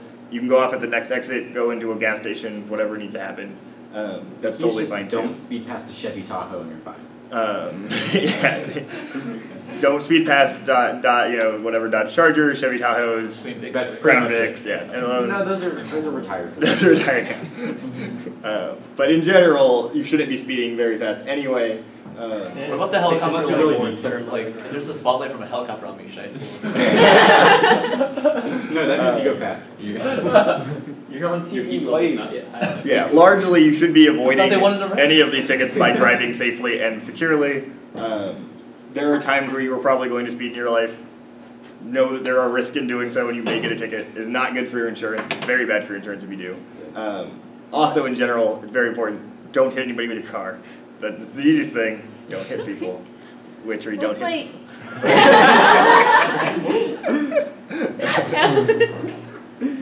No, in general you shouldn't. But if you do end up getting in an accident, that's one thing that's not on this list, but should be. So most of the time, it's pretty easy to deal with. You should call the police no matter what, not 911, but the police department, which you can look up on your phone. 911 if somebody's injured or if there's a reason for it to be an emergency, please do.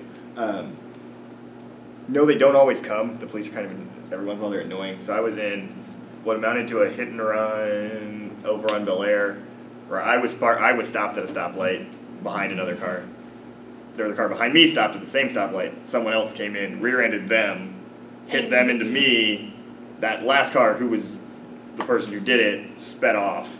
So then it was just me and the other two cars there. You should chase them. That's not how it works. No, it's technically illegal. We pulled over enough to where we were in like the left turn lane over on the lights, so we were basically out of the way. And then we called the police, but we waited for a good hour and they never showed up. And you're like, all right. And the other person had to go, so I got there. I took photos of everything, got their insurance information, got my insurance information, gave them my insurance information in case they need it. They shouldn't need it or anything because they ran into me. And then went to the police station to file a report. There's not a whole lot they could do because they didn't have a license plate or anything. After that, it was when I got the dash cam and installed it in my car because then I would have had the other person's license plate. So when you call 911, which branch does it automatically go to? It just goes to dispatch. So 911 just goes to dispatch and then they figure out who they need to actually send. Would you suggest recommending would you recommend investing in a dash cam? I like mine. It was cheap. It was like $20 and it records things. So if there ever is someone speeding away from me that hit me, I You can have have their cool license footage to plate. watch with your I have phone. cool footage and I have their license plate number. Would you recommend one for the front and back or just? I don't have one in the back, but You don't have one. in theory you could. I never thought about that. I'd probably do it. 360. GoPro Fusion on top. Yeah, just get a Fusion when it comes out and mount it to the top of your car, and then the 360-degree footage all the time. It's very useful having friends in the police. Whenever I go into something, I'm just like, call this person. I'm like, okay. That's a big SD card. Yeah, like filing the police report wasn't that bad. I basically just went into the station and like filled out some paperwork.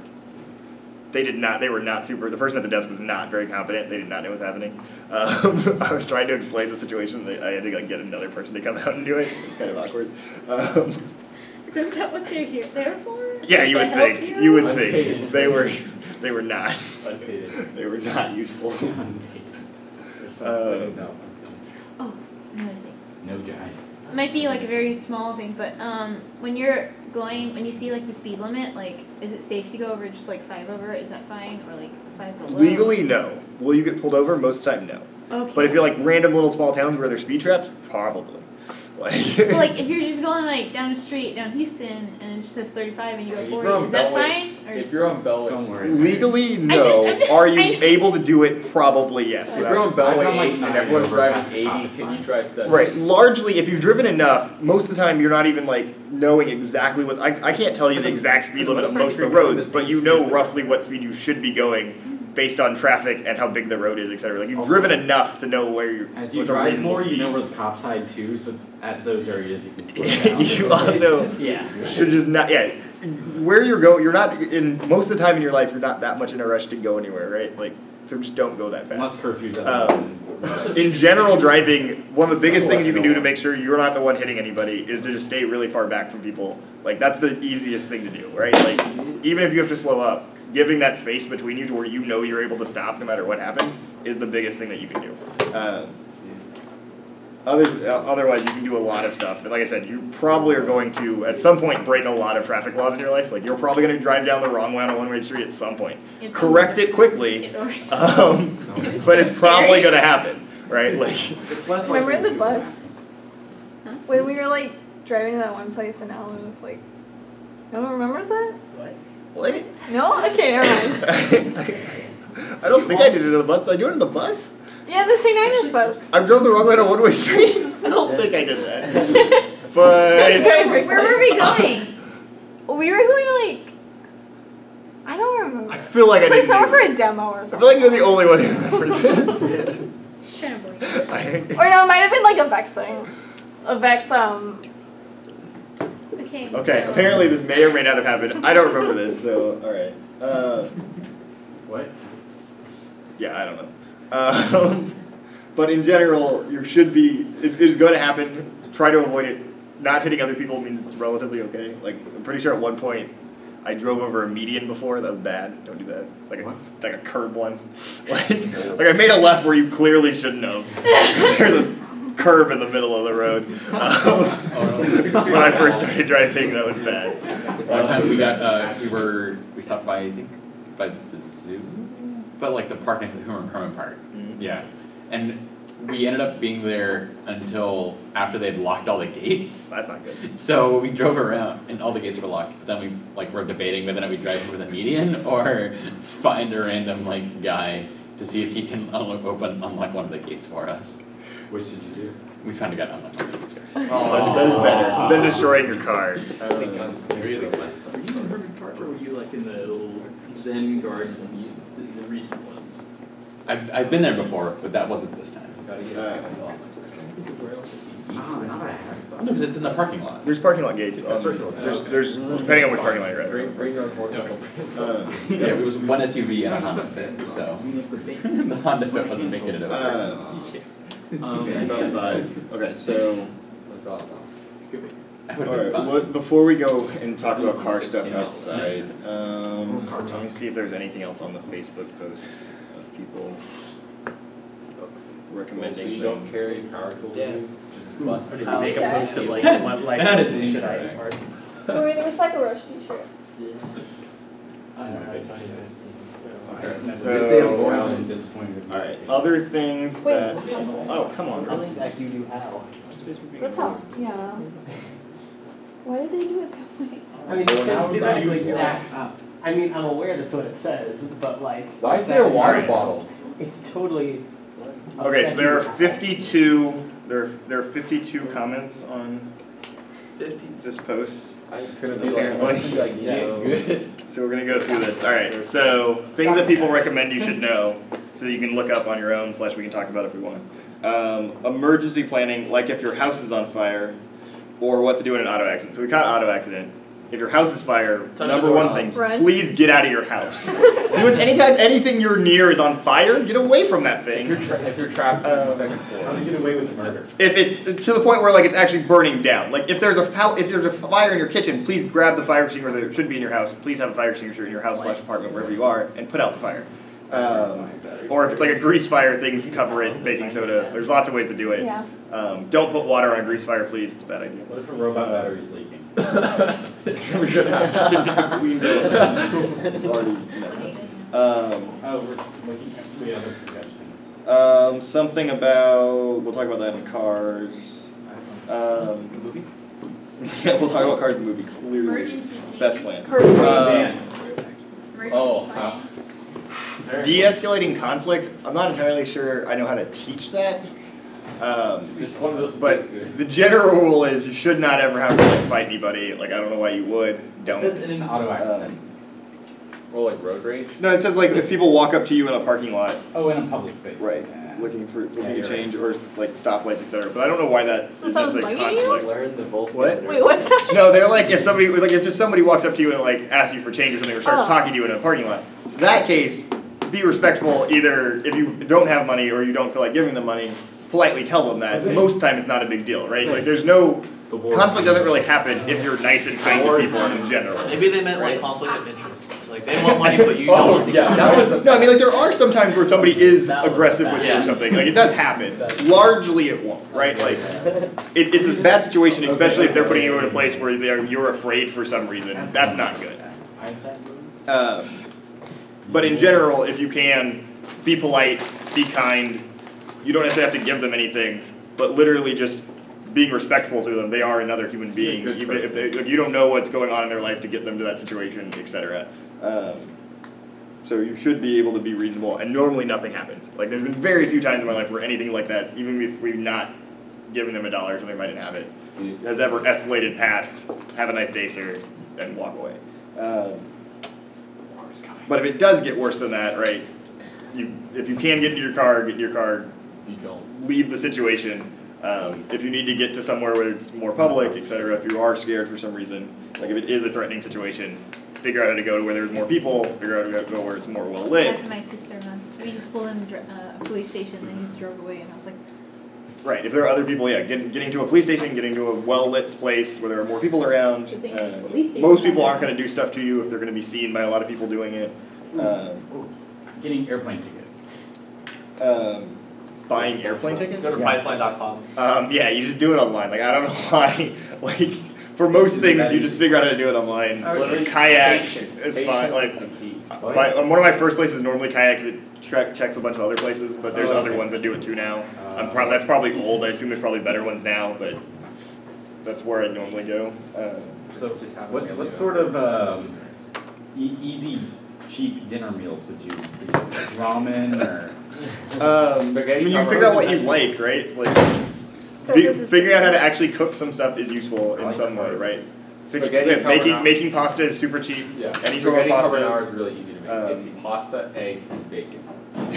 Bacon is surprisingly expensive. Right. Rice, What is- meat. rice, eat any rice any and rice. eggs every day. Yes. Dried beans are really cheap. Man, Like, Dried beans are super cheap, but also way more complicated to cook, and to just take longer. It's kind of- It's a more process. If you All the time. if you want to do if you like beans a lot, I would recommend getting a pressure cooker. Makes it way faster. Flatbreads are also really easy to make. Pressure cookers in Flour. general are really cheap. Or Also like very a nice. crock pot or a slow cooker. Flatbread?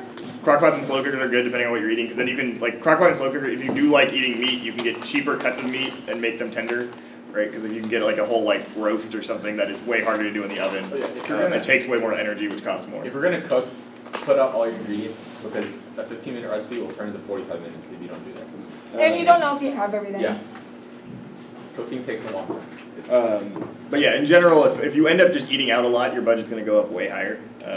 Wait, so Which is sounds it good. advisable to like get like foil wrapped like uncooked food and then put it in your engine and then like if you're going somewhere?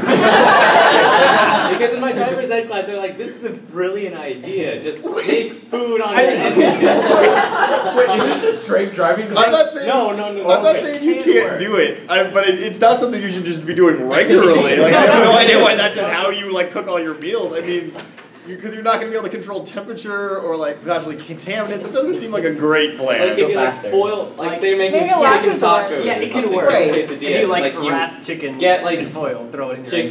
chicken, cheese, quesadillas, not quesadillas, Okay. tortillas. It's not necessarily advisable to necessarily put anything in your engine compartment that doesn't belong in your engine compartment. Because it would be very bad if you're driving down the street and then the chicken quesadilla that you have in your engine compartment falls into like your like timing belt or something and gets caught. That doesn't seem like a good plan in general. Could you do it? Probably. I've seen YouTube videos. Should Maybe you do it should just be a it? last Probably resort. not. Right? Like if you have no other way to cook your food and that's where you're at, feel free. If you own a toaster oven, I would recommend using that. Just cook in the dishwasher, Alan. I would recommend using a toaster oven or an oven or a microwave if you have any actual cooking appliance before using your dishwasher or car engine. What about just like charcoal and like a cookie tray? I'm not going to go into a bunch on investing because that's not my foray at all, and you probably are not doing that until later into college. But you should, in general, especially take advantage of anything your companies offer. If you get a full-time job, you end up working somewhere, use your 401k, etc. That's very useful. What is 401k? It's an investment plan, but what normally ends up happening, there are different tax rules on them, 401ks, IRAs, etc. I don't know all the tax plans, but basically what normally ends up happening is you're able to put money in that doesn't count to your income tax anymore. Or it's not taxed on it, and then it's taxed later either when you withdraw it or it's taxed differently basically, so you're able to avoid some amount of taxes. Also, a lot of times your companies have matching funds in some way, so if they'll match however much you'll able to, whatever else they'll match, putting it in is basically just free money for you later in life. As much as you can. Right. Anything that they're willing to match, you should clearly just do because they're giving you money. You may not be able to use it for a couple of years. Right. Maybe not until you're retired, but that's still fine. It's free. Where are they? Interest compounded annually. Yeah, I'm not sure exactly what they would want me to talk about or have a healthy relationship, but I'm pretty sure a lot of that can boil down to be a reasonable person and like golden rule type stuff. So like, Golden rule. treat people, and more, not necessarily that. So like, I have somewhat of a problem with the golden rule. In that it's treat people how you would want to be treated, because you may want to be treated differently than other people. So it really should be treat people kindly and how they want to be treated. Like royalty. Right, like you can take some amount and do it with, empathy and sympathy and treat them how you want to be treated, but ideally, if you were in their situation, etc., how would they want to be treated? Alan, teach us how to iron a shirt. I should learn how to iron a shirt. I can do it when I have to, I'm not good at it. Put a steak with a side of Alan's dad can do it. Those are joke ones, those don't count. Didn't Perez like iron his shirt in a hotel room? raw jelly beans. I don't know, my first code is like, Iron his shirt in a hotel room. At some point, yeah. Loan stuff, briefly. We talked a little bit about it on credit cards. It's kind of the same thing. When you do get student loans, make sure you're actually paying them back. Like you'll be paying back your student loans every month. You'll have some amount of payment on them. If you have a very high interest rate student loan for some reason, or any high interest rate loan, pay it back quicker than like the minimum payment so that you don't have to pay as much in interest. Having some loans is not necessarily a bad thing. So one of the loans that's on my credit report is the student loan I have, but I think it's at like 5% or something. So it's a pretty nice loan to have. Like it's a very small amount that recurs. It's not a big deal. Like if I pay it out at the minimum, I'm only paying an extra $100 or something instead of paying it off right now. How much chili is $2 of chili? Oh yes. That was just a joke. But that's like a jar, a can of chili is like $1. It's like 2 cans of chili. The thing is, like, if you buy more than $2, Should I order all of my food through chili, Amazon it will, Pantry? average Could down, you so possibly? I don't know where you're at or what. the amount of chili my you third buy. dollar. Yeah, if you buy like the ingredients, you spend like $50, but you get way more out of your $2 than if you just got like $2 worth of chili. Yeah, that's right. So if You shouldn't buy $50 worth of chili ingredients no matter what you're doing. That's a lot of money in chili ingredients. But no, I mean having some canned staples around is very convenient because things like you should have some amount of stuff in case you can't go to the grocery store. You can grab something from your pantry and make a quick meal Pasta sauce. at all times, right? Like They said canned Sardines steak. or salts. canned staple, like staple foods. I know. Oh, not a canned staples. Oh yeah, sorry, not a can of staples. Or we are out of staples. Staple foods. So like They- the can house. Like not canned networking. Just have a stockpile of spam. Oh no. Spam probably not the best, but you could if you like spam. Right. Is it speed, power, maneuverability? It has spam. As a Me neither. student, would you recommend getting something like Amazon Prime with the student discount? I like Amazon Prime, but you can also, if your parents have Amazon Prime, you can just add your account to it, so you don't even have to pay the student discount. I like that, but it seemed like there was a lot involved in it. Shoot, it's not that much. It's like a. It definitely. I tried to do it like a couple months ago. Yeah, it's It like didn't work. name and email. Yeah, it didn't work. Like I don't know if they've changed it. It took me like I like literally logged into my mom's account. Was like, No, and I like, added like, myself. it's not like getting you the shipping or whatever. They got me the shipping. It took me like 30 seconds. What? You need an address too. Yeah, like I literally just I had my account. I had my mom's account. I logged into my mom's account. Filled in mine. No, because you mentioned it, Looked like like a I tried link. to do it, and for the life of me, I couldn't figure it out. I can see if I don't know if they've changed it, but it's still working on mine. I still use theirs for the free shipping. So. Like I could pay for Prime, but I don't get anything from it, so I don't care. They have the shipments. What were the other ones that were on here? So there's one about how to listen and learn from other people and their experience. I think we're learning that right You're literally doing it now. We talked about treating everyone with respect. Those things are reasonable. Other useful ones in general, your best option is going to be honest. Like I don't know why. Again, these are things you should have learned in like kindergarten, but people don't remind you. Like you can get out of a lot of situations by just like telling people what your situation is and what happened. You don't need to like lie or come up with big schemes to do anything. They normally don't work. Yeah, because I think after you lie, there's just more lying. Right. The cover up is almost always worse than the crime. Right. Like that. You hear that for a reason. But in general, most people have been through like whatever you're doing in some way or can relate to it. Like most of you are reasonably good people, to my knowledge. Yes. You're not doing anything crazy bad that people are going to be against you for, right? Like if you have an interest in doing something, it's probably something someone else has either done or like thought about doing or wanted to do. Like they're probably not going to be like mad at you for wanting to do the thing. We'll turn the engineering team into a business. Business. Oh, in apartments, we didn't talk about renter's insurance. Renter's insurance is super cheap and super useful on a case if you actually end up needing it. But basically, if you have homeowner's insurance, it like covers your whole home and like if somebody were to sue you because they got damage on your property and stuff like that. Renter's insurance basically covers if something happens to your apartment, if somebody breaks in and steals stuff, they can replace it. So like if someone breaks in and steals your TV, they can replace it. How does insurance work? How does insurance work? Yeah.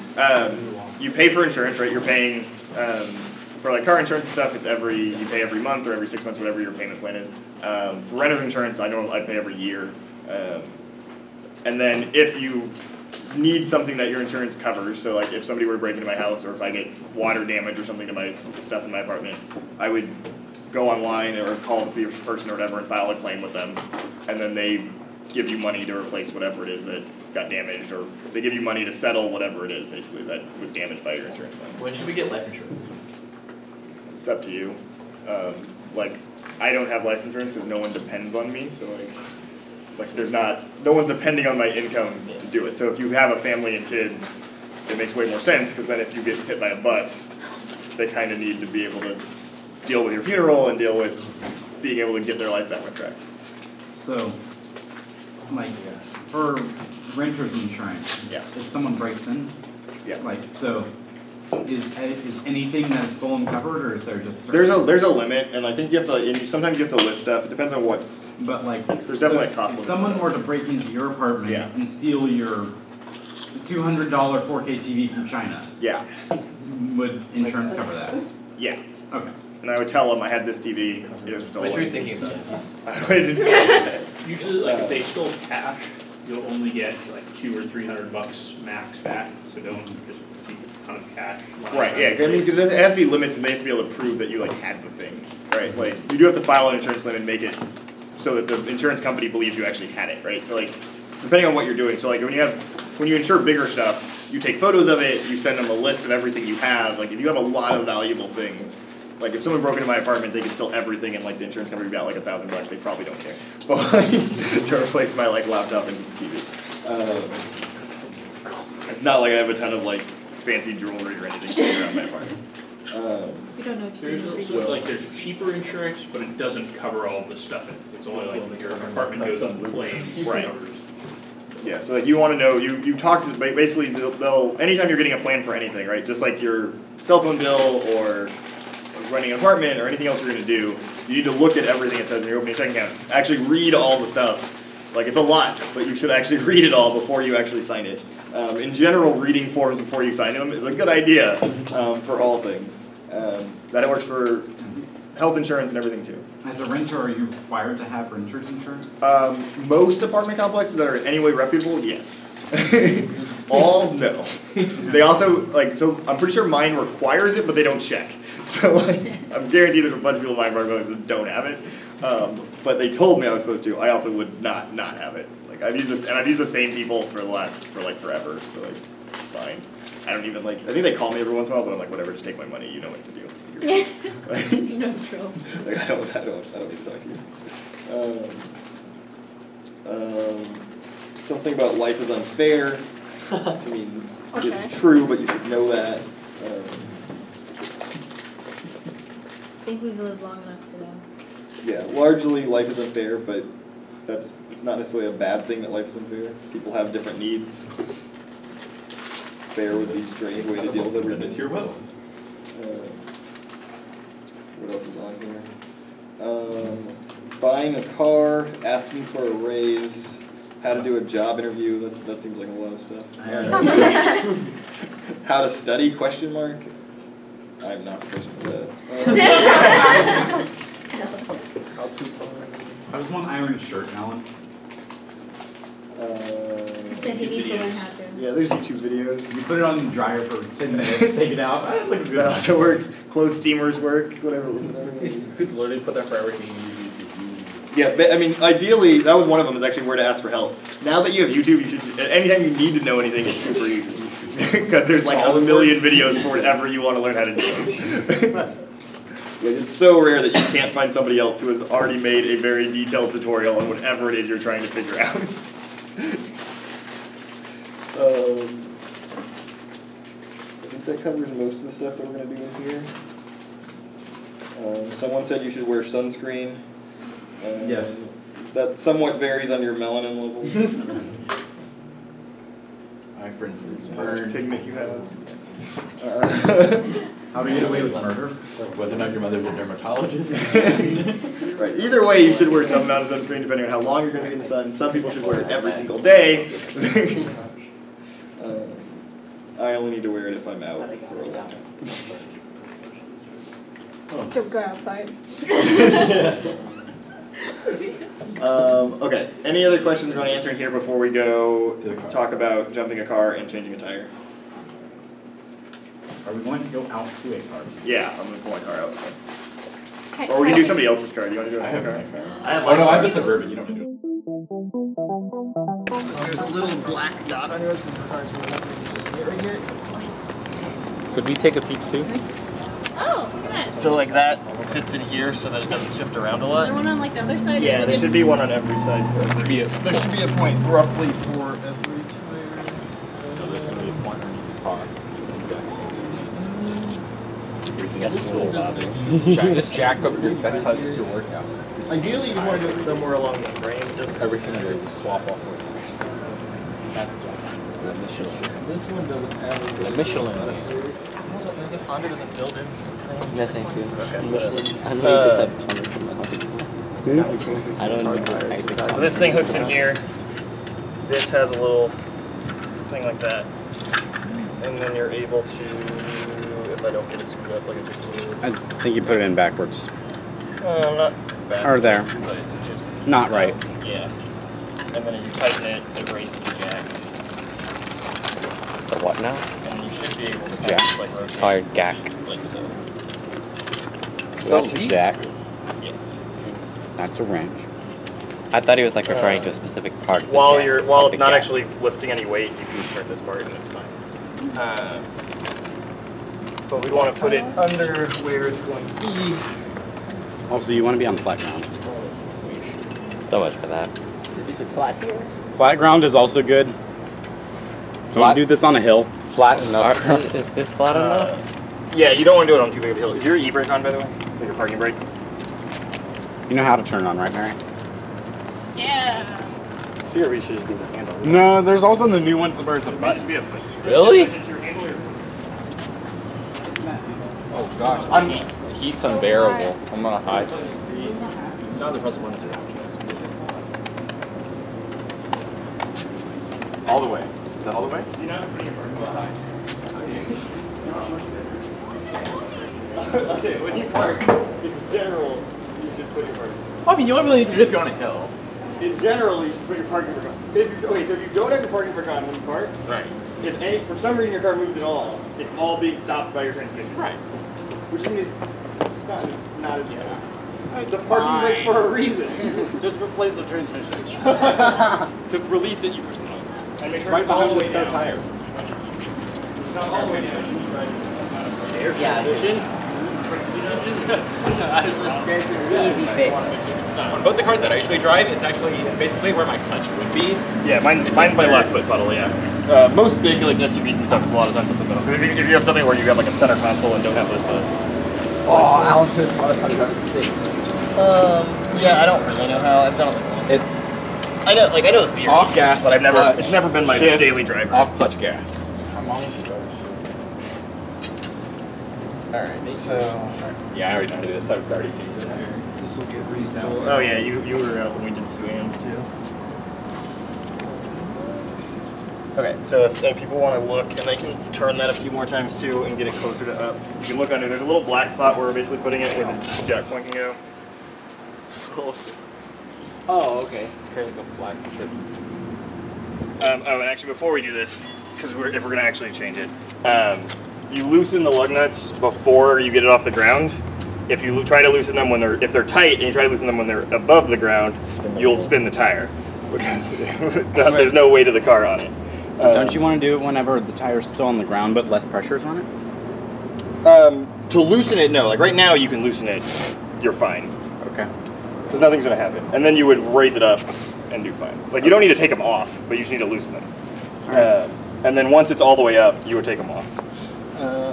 Which we can do. So you would come in and loosen just like any other nut. Star pattern. Yeah, we normally loosen not directly next to each other. So you go around. That's directly next to in some sort of a pattern. That's star enough. No, because I went here, here, here, here, here. Yeah, that's directly next to it. Yeah, but it's the star. You can't do it any other way. And like if you have like locking nuts, special Star, locking. going to that one. You just kind of push down on it. Wait, but you can't. We have to apply Loctite You do on that, this then that, then that. Yeah. You can, Yeah, but it you doesn't can. matter. We should have switched the third and the fifth one. But He's just teaching us how. If you switch 3 and 5, then you can. Make sure you can actually loosen this. This is your car, so you may have to do it before. Oh. So make sure you can actually loosen that. Go, Mary. Do all of them? It's just like. I think that was the only. I think it was the last one. that was the last one. That was the last one. Yeah, I think the rest have that. Yeah. So basically, you do that on all of them, and then we're going to turn up the jack before it actually gets off the ground. If people want to keep going and get it jacked. It's your car, Mary. Mary, it's your car. Don't put you're also teaching yoga. to do it. Yeah. Is this camera supposed to be on? Yes. It's recording the entire event. Oh, Where do I turn it? Right. Tidy So now on the Spectrum YouTube channel, how to change the tire. We should make a vlog.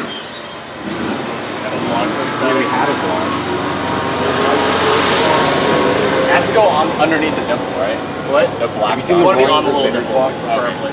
Because then it just doesn't shift around. It doesn't really matter as long as it's anywhere on the frame. You're going to be fine for the most part. Like, if you were jacking up your car to where you were to like do work on it and stuff, it's way more important. Like you would make sure you have jack stands and stuff. Like you never want to be under a car that's just being supported by like a scissor jack like that. It's very easy for that to like kick out and like fall, and then you're trapped under your car. If you're going to actually do work on your car for some reason, you want to be on metal jack stands, which are basically like think like speaker stands, except they can hold a car, and they're way smaller, but they have like a pin that goes through them, and like you can hold the whole weight, and it's like a metal pin, so it's not just that screw thread supporting the whole weight of the car. Like a steel pin? Yes. I see liftoff. Oh yeah. So strong. Someone else can do it too. So yeah, you should all make sure Yeah. you can actually Mary, help. make sure you can actually do it. This is the hard. Is Yeah. That was Bye. really easy. Like you have the extra handle there just to get you short. Just the whole point. Olivia. Hey. Put some spoof in there. Do you know when it's good? The tire will be off the ground. Alright.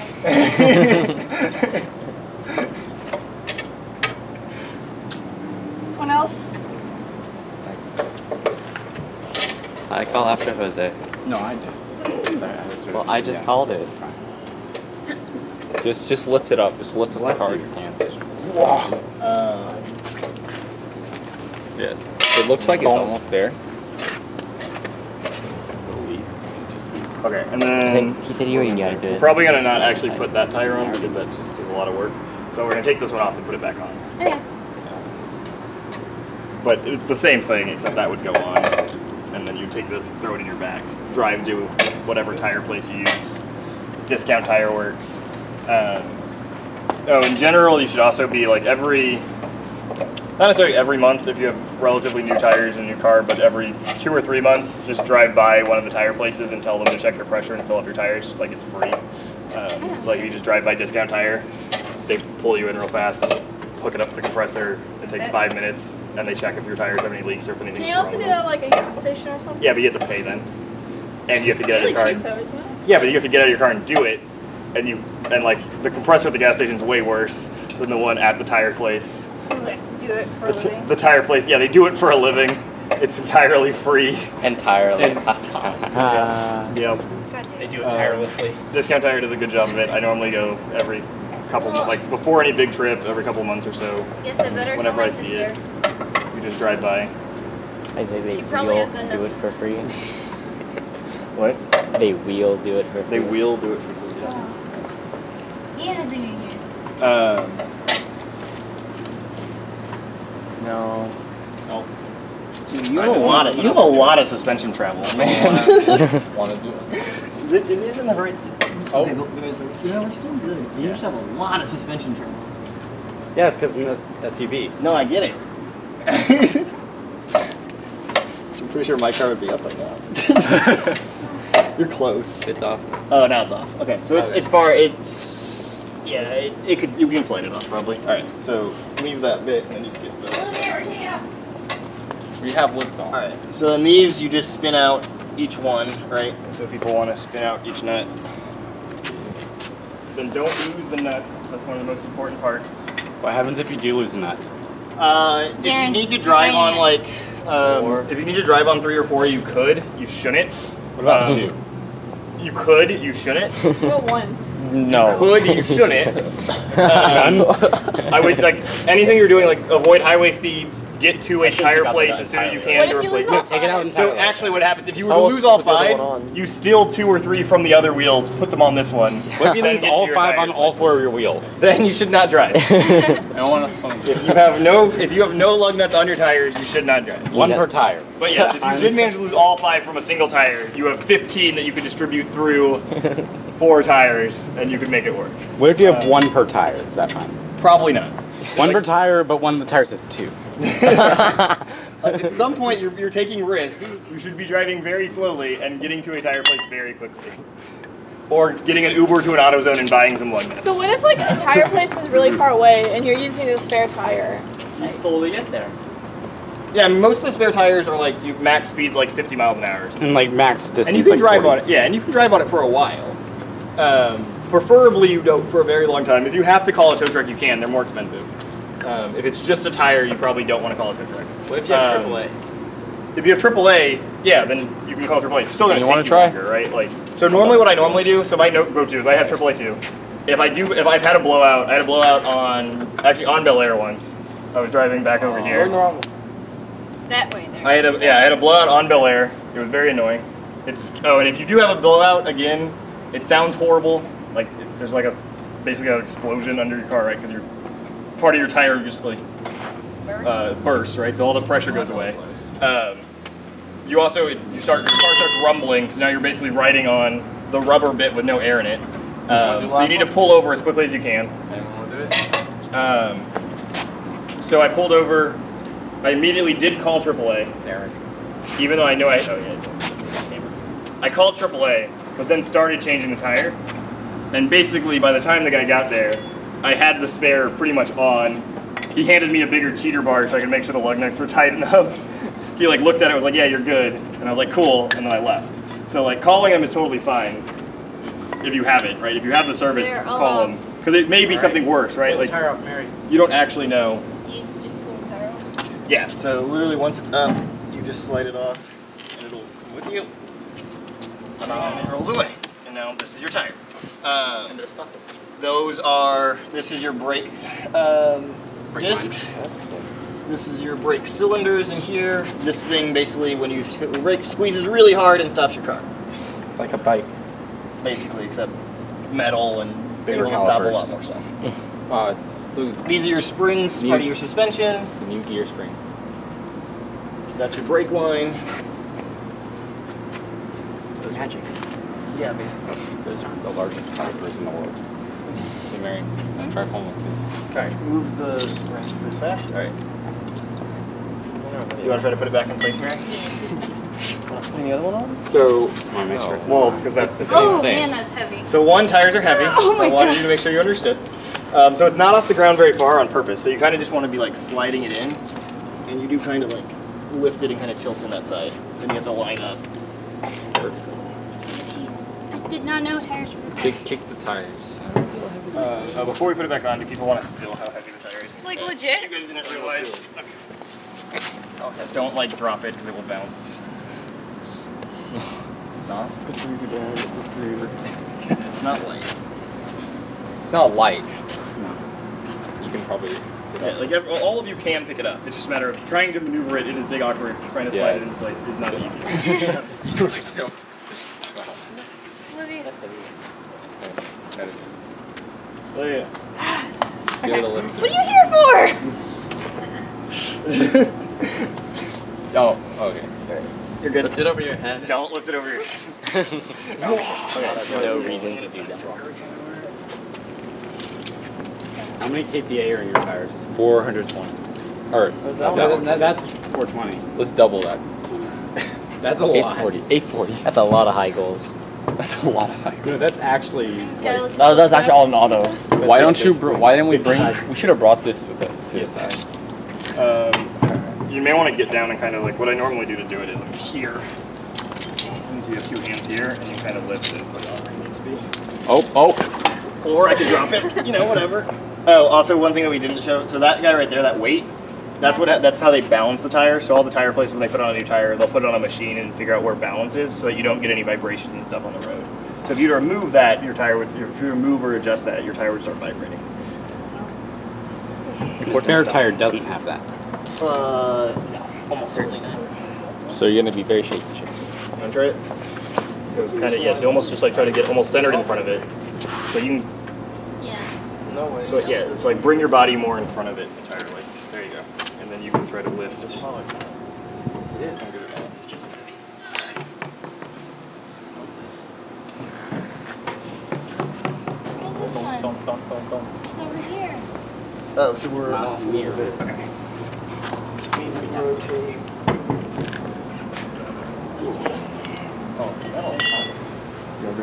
Black metal. Wearing a black shirt's a really bad idea. Oh yeah. Well, wearing black shorts is a bad idea. Or we're just wearing pants. Wearing pants isn't And even now if worse. you were to, Yeah, and these are black. yeah, basically lift. what are you thinking? They're not Yeah, black. just like that.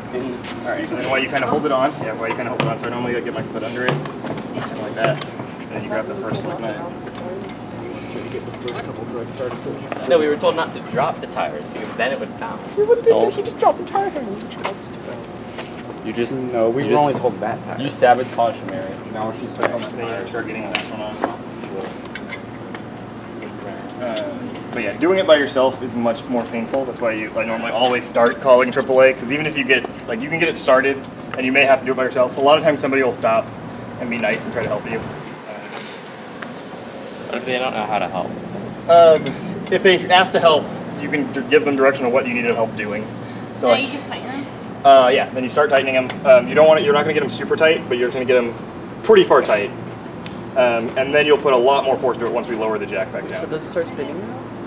So like, that's why we're not putting a ton of force in each one. And you want to tightening like a pattern, like the star pattern again. So what's the importance of the star pattern when tightening? If you tighten too early on one side, you'll get the lean, and you won't be able to get it out of the lean because it won't have enough room to adjust. It's not a star. That'd be the perfect pattern. Yeah, but it's close enough. It's This is cool. it's a crippled star. It's all right. Perhaps. It's our version of a star.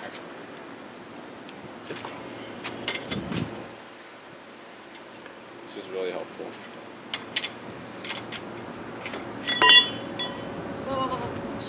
Nice. Is the Witchery character coming back?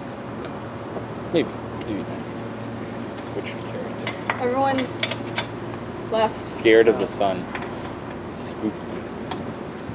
Rule of thumb: if you break down in the spring or the Only a little. Yeah, but I mean, this is when it normally happens. I had to, when was the worst one? I was at White Sands Missile Range in the middle of the desert out west of El Paso. And the rental car I was in got a flat in the middle of the desert and I had to change it.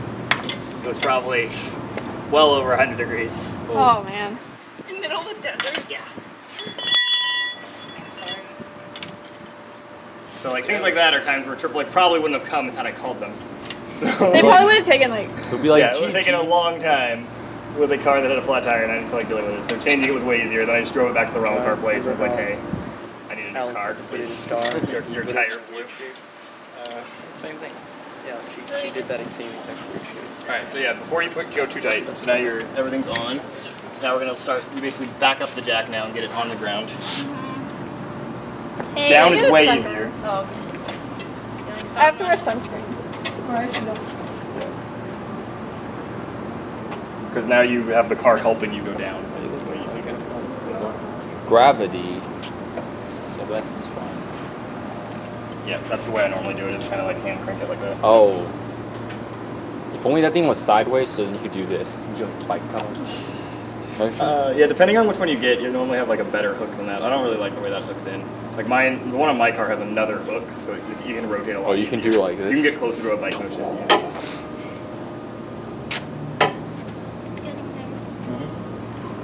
No, it definitely takes a little while. The one nice thing about like if AAA comes, they have like an actual jack, not a little scissor jack, so like they can just like pump handle it. Oh. And, like, it's way faster. Like AAA will get you out of a lot of situations. If you have a dead battery or whatever, you can jumpstart it. You can also jumpstart batteries with the little, cell phone thing now. We're gonna open the hood in just a second and talk about okay. it. If you want to tell people to come back out. Oh, okay. We're basically gonna pull the jack and put those away.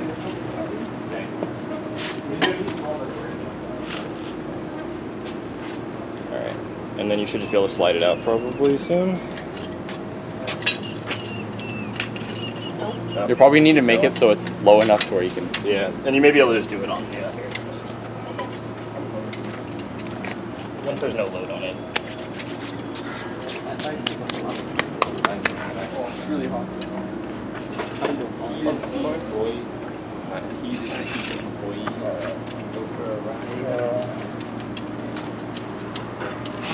You see it, the lead screw's all greased too, which is good. It's still new. So eventually it'll get old and rusted and not be greased and gross. Having a can of like WD-40 with you is a good idea. Alright, so getting all this back away. Oh, did you tighten? Did he tighten it? Yeah. Oh yeah, you should.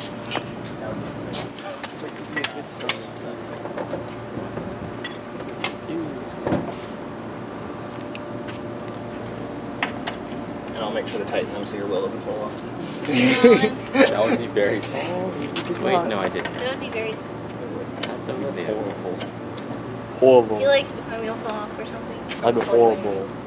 Yeah, probably. Don't call AAA, just call Apple. It's kind of scary realizing Probably that the tires are only held in by this 5 little things. I mean, there's also a lot of weight on them, right? Like, yeah. even if with no lug nuts, it's still tricky to get the tire off. Like, it would happen if you turned. Like, it would definitely happen. But it would be a little tricky.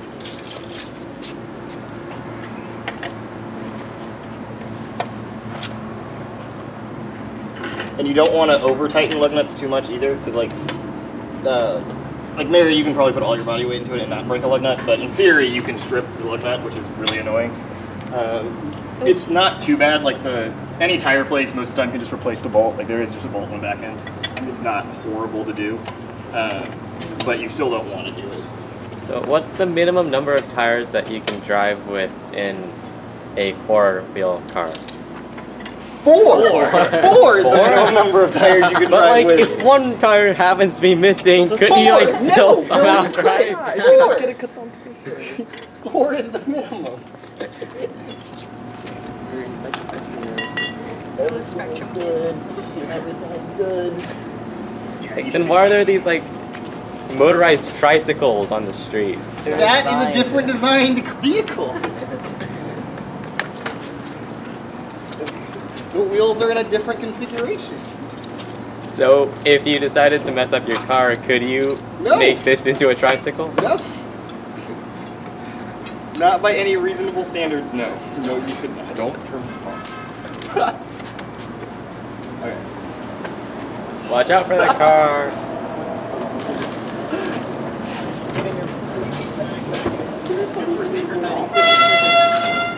That's a scary one. Those are some. That's loud. You don't even need a Hong Kong horn when you have those. Yeah, you like stop. Now everyone engineer. Get out of the way. Stop. There are no secrets.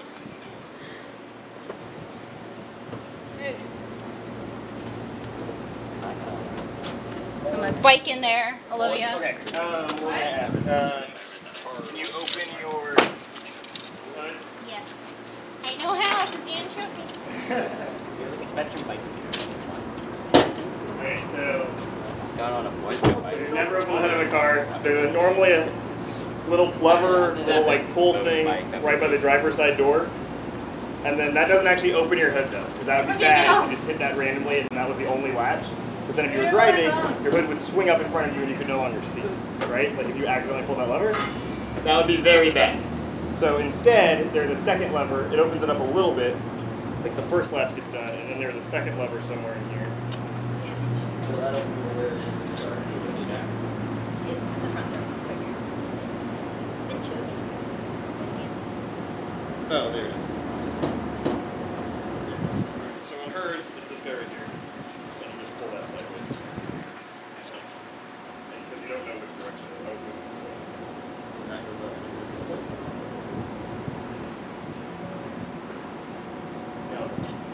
Okay. Not good. So this is a pretty new car, right? So like it's clean and nice. There's no edge going anywhere. Alright, so let's look where do you want to start? So this guy right here is your relay and fuse box. So this is how it knows most of your electrical. So like there's a fuse in here for like your radio and a fuse here for like your 12 volt outlet and for a bunch of other stuff. AC, there's one on that side too.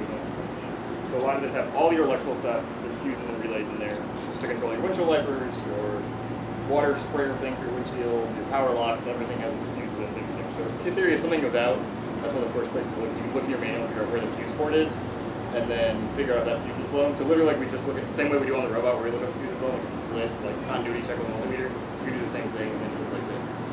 So instead of like taking it to the mechanic, you replace a $2 fuse.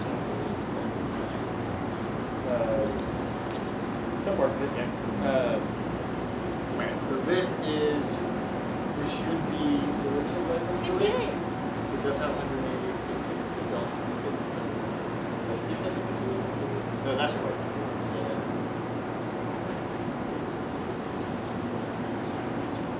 Why do you like the bubble? It's in your manual somewhere. Look. Oh, no, that's part of it.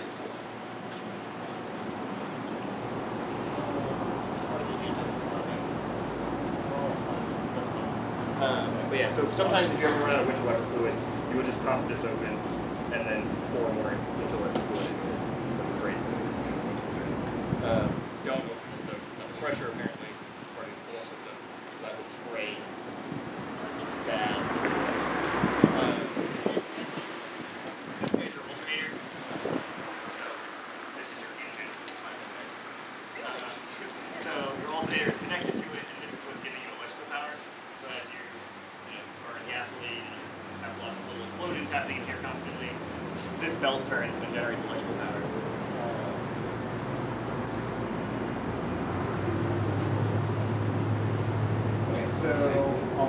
engine. This is an inline 4, so there are 4 cylinders under here. This is your air intake. That's your filter.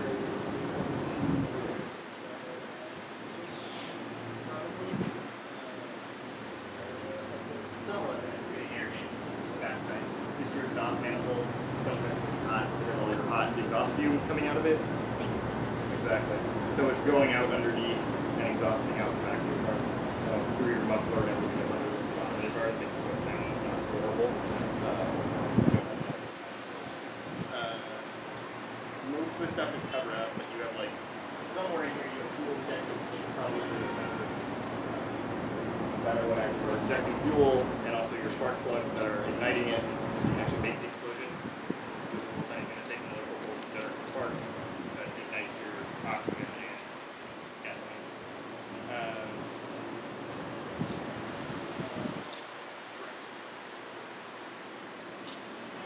And so the battery is the number one thing you'll probably ever feel in your life, which is getting it started. Just put the ground. This guy can also, if you don't use ground, you can use any point on the engine bar. So like normally what you want to do is the car that's working will connect directly to the battery, ground and positive. The car you're jump starting is pull the cover up. You put the positive one in coil and the second there. You get ground connected somewhere along the engine block, or any ground in frame. Because in a vehicle, unlike a robot, the frame is ground. So any of the metal along the frame is ground. Robots, we don't do that because in theory, if you had 2 robots touch each other and one was ground, but the ground was slightly different and stuff, you start generating. Cars' frames don't touch each other very often. So you would jump start it by grabbing any of these bolts with the frames.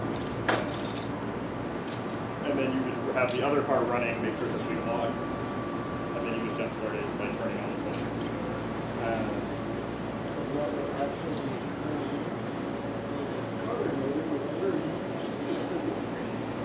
Battery right there, behind the battery. There's a little motor that looks like a FRC motor, basically. See it? Yeah, it looks kind of like some sort of like Andy Mark motor or something, right? Right there. See it?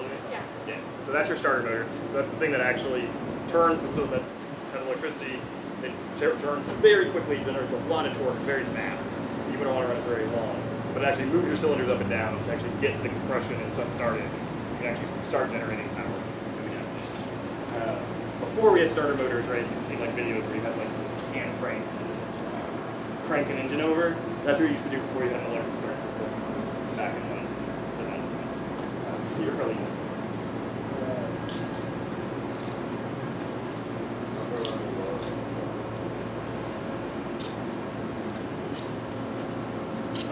so these are not, so batteries we use are still lead acid, right? These have actual acid inside. So, in theory, if your acid you can start using it enough, it will deplete the acid level, and you can open this and actually fill it back up. Oh. You don't do it on consumer batteries that go with your car anymore. But if you had, for some reason you could, you needed to do it, you would fill the battery with acid.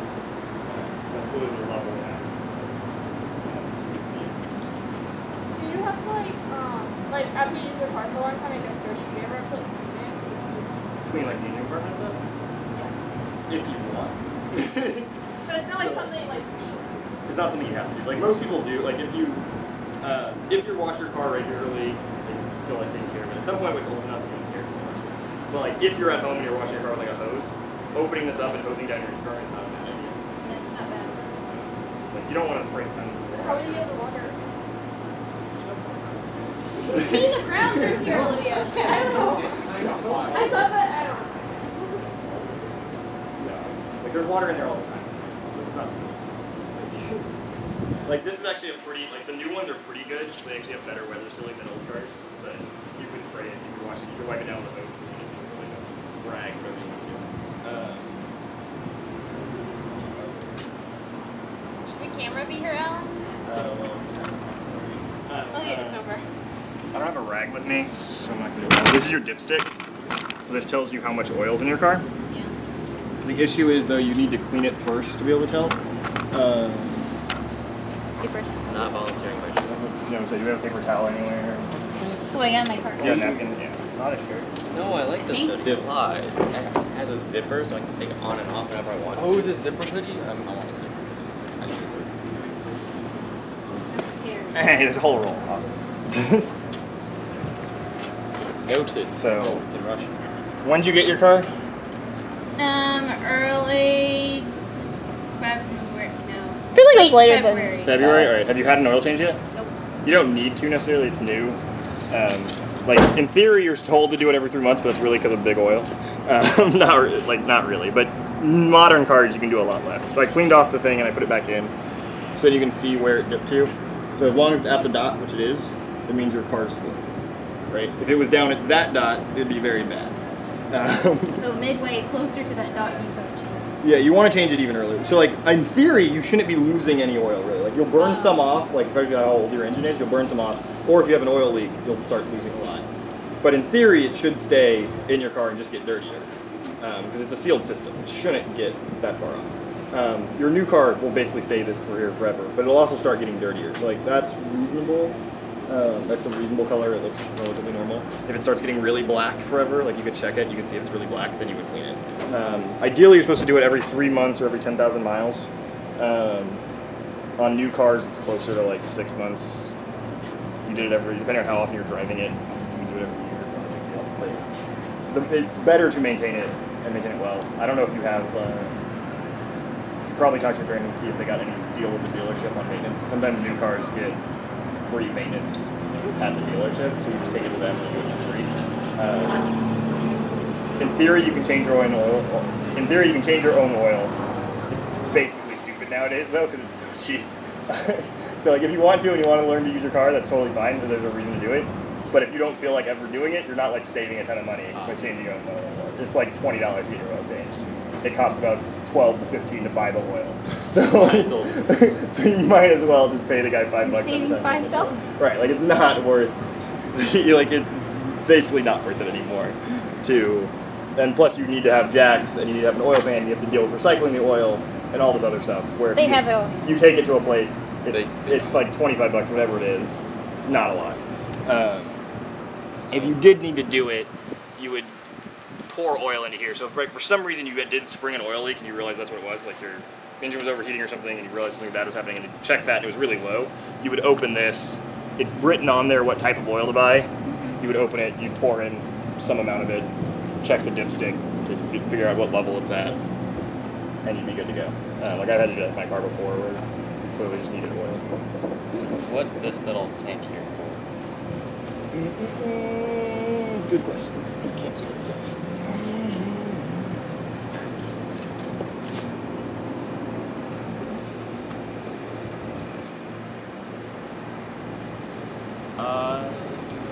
Is that just pollen in my car? Yeah. Only GO2-3 fluid. I think that's the transmission No, it's just fluid. like you see how it's yellow. Oh no, that's your brake fluid. That's the brake fluid reservoir. Because that pump right there is one of your brake pumps, I believe. Yeah, because those are all brake lines coming in and out of it down below it. So that's where you would put in brake fluids. But you should not do that yourself. It's just not worth risking it. Like, if you know what you're doing, you can learn to do all of this stuff yourself. But there's no reason you can't. But you have to want to learn to do it. Most of the time, it's not worth it. You'll do something then. To do it yourself, right? Like, especially on a new car, it's probably not. 2-ton death machine. The guy the whole back wall is called your firewall, by the way, because it's built so that if there's a fire here, it doesn't go in kind of where the people are.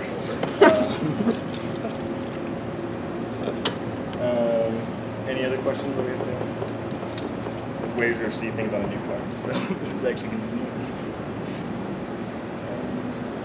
Things you can do by yourself and are much cheaper if you do by yourself are things like replacing the headlights if they go out. Normally it's just in your manual, but for yours it's like basically right here and here. So that's your turn signal, or your driving light. This is your headlight. So you literally just like pop the little connector out, unscrew this little thing, go to AutoZone, say, hey, I have this model, this is your car, I need a headlight. They hand you it. It's like $15 and pop a new one. Like it's not bad. Like I normally just do the whole thing in the parking lot at the AutoZone. like it's pretty easy. Yours looks really easy. Actually, it's not even like hard to get to. One of mine is directly behind the battery, where like it's way easier if you take your battery out. But that's really complicated. So then I end up just doing it blind with like a single hand and like trying to figure it out. Yours has a lot of room to get into it, so that's probably much easier. They're normally and all of that is normally in the manual. For most basic maintenance, you can read through the manual. Also, YouTube again. Everything has a video on how to do it nowadays. Yeah. Okay. Cool? Yeah. Cool. Right.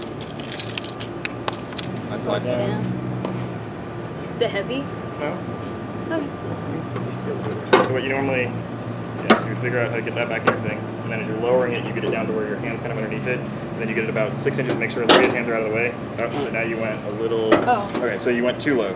So if you get to here, now it's like hard, you have to like push on the hood, you don't really want to do it. So normally you want to use its weight. So you get it to about 6 inches, make sure everybody's clear. Now it's shut and good. If you do what you did, you'd have to like, it's weird, and you can't make sure. So just relift you really want it just to be like 6 and just like right. It's a way easier just to make sure that it's. Your car probably fine to close, and you probably could do it, but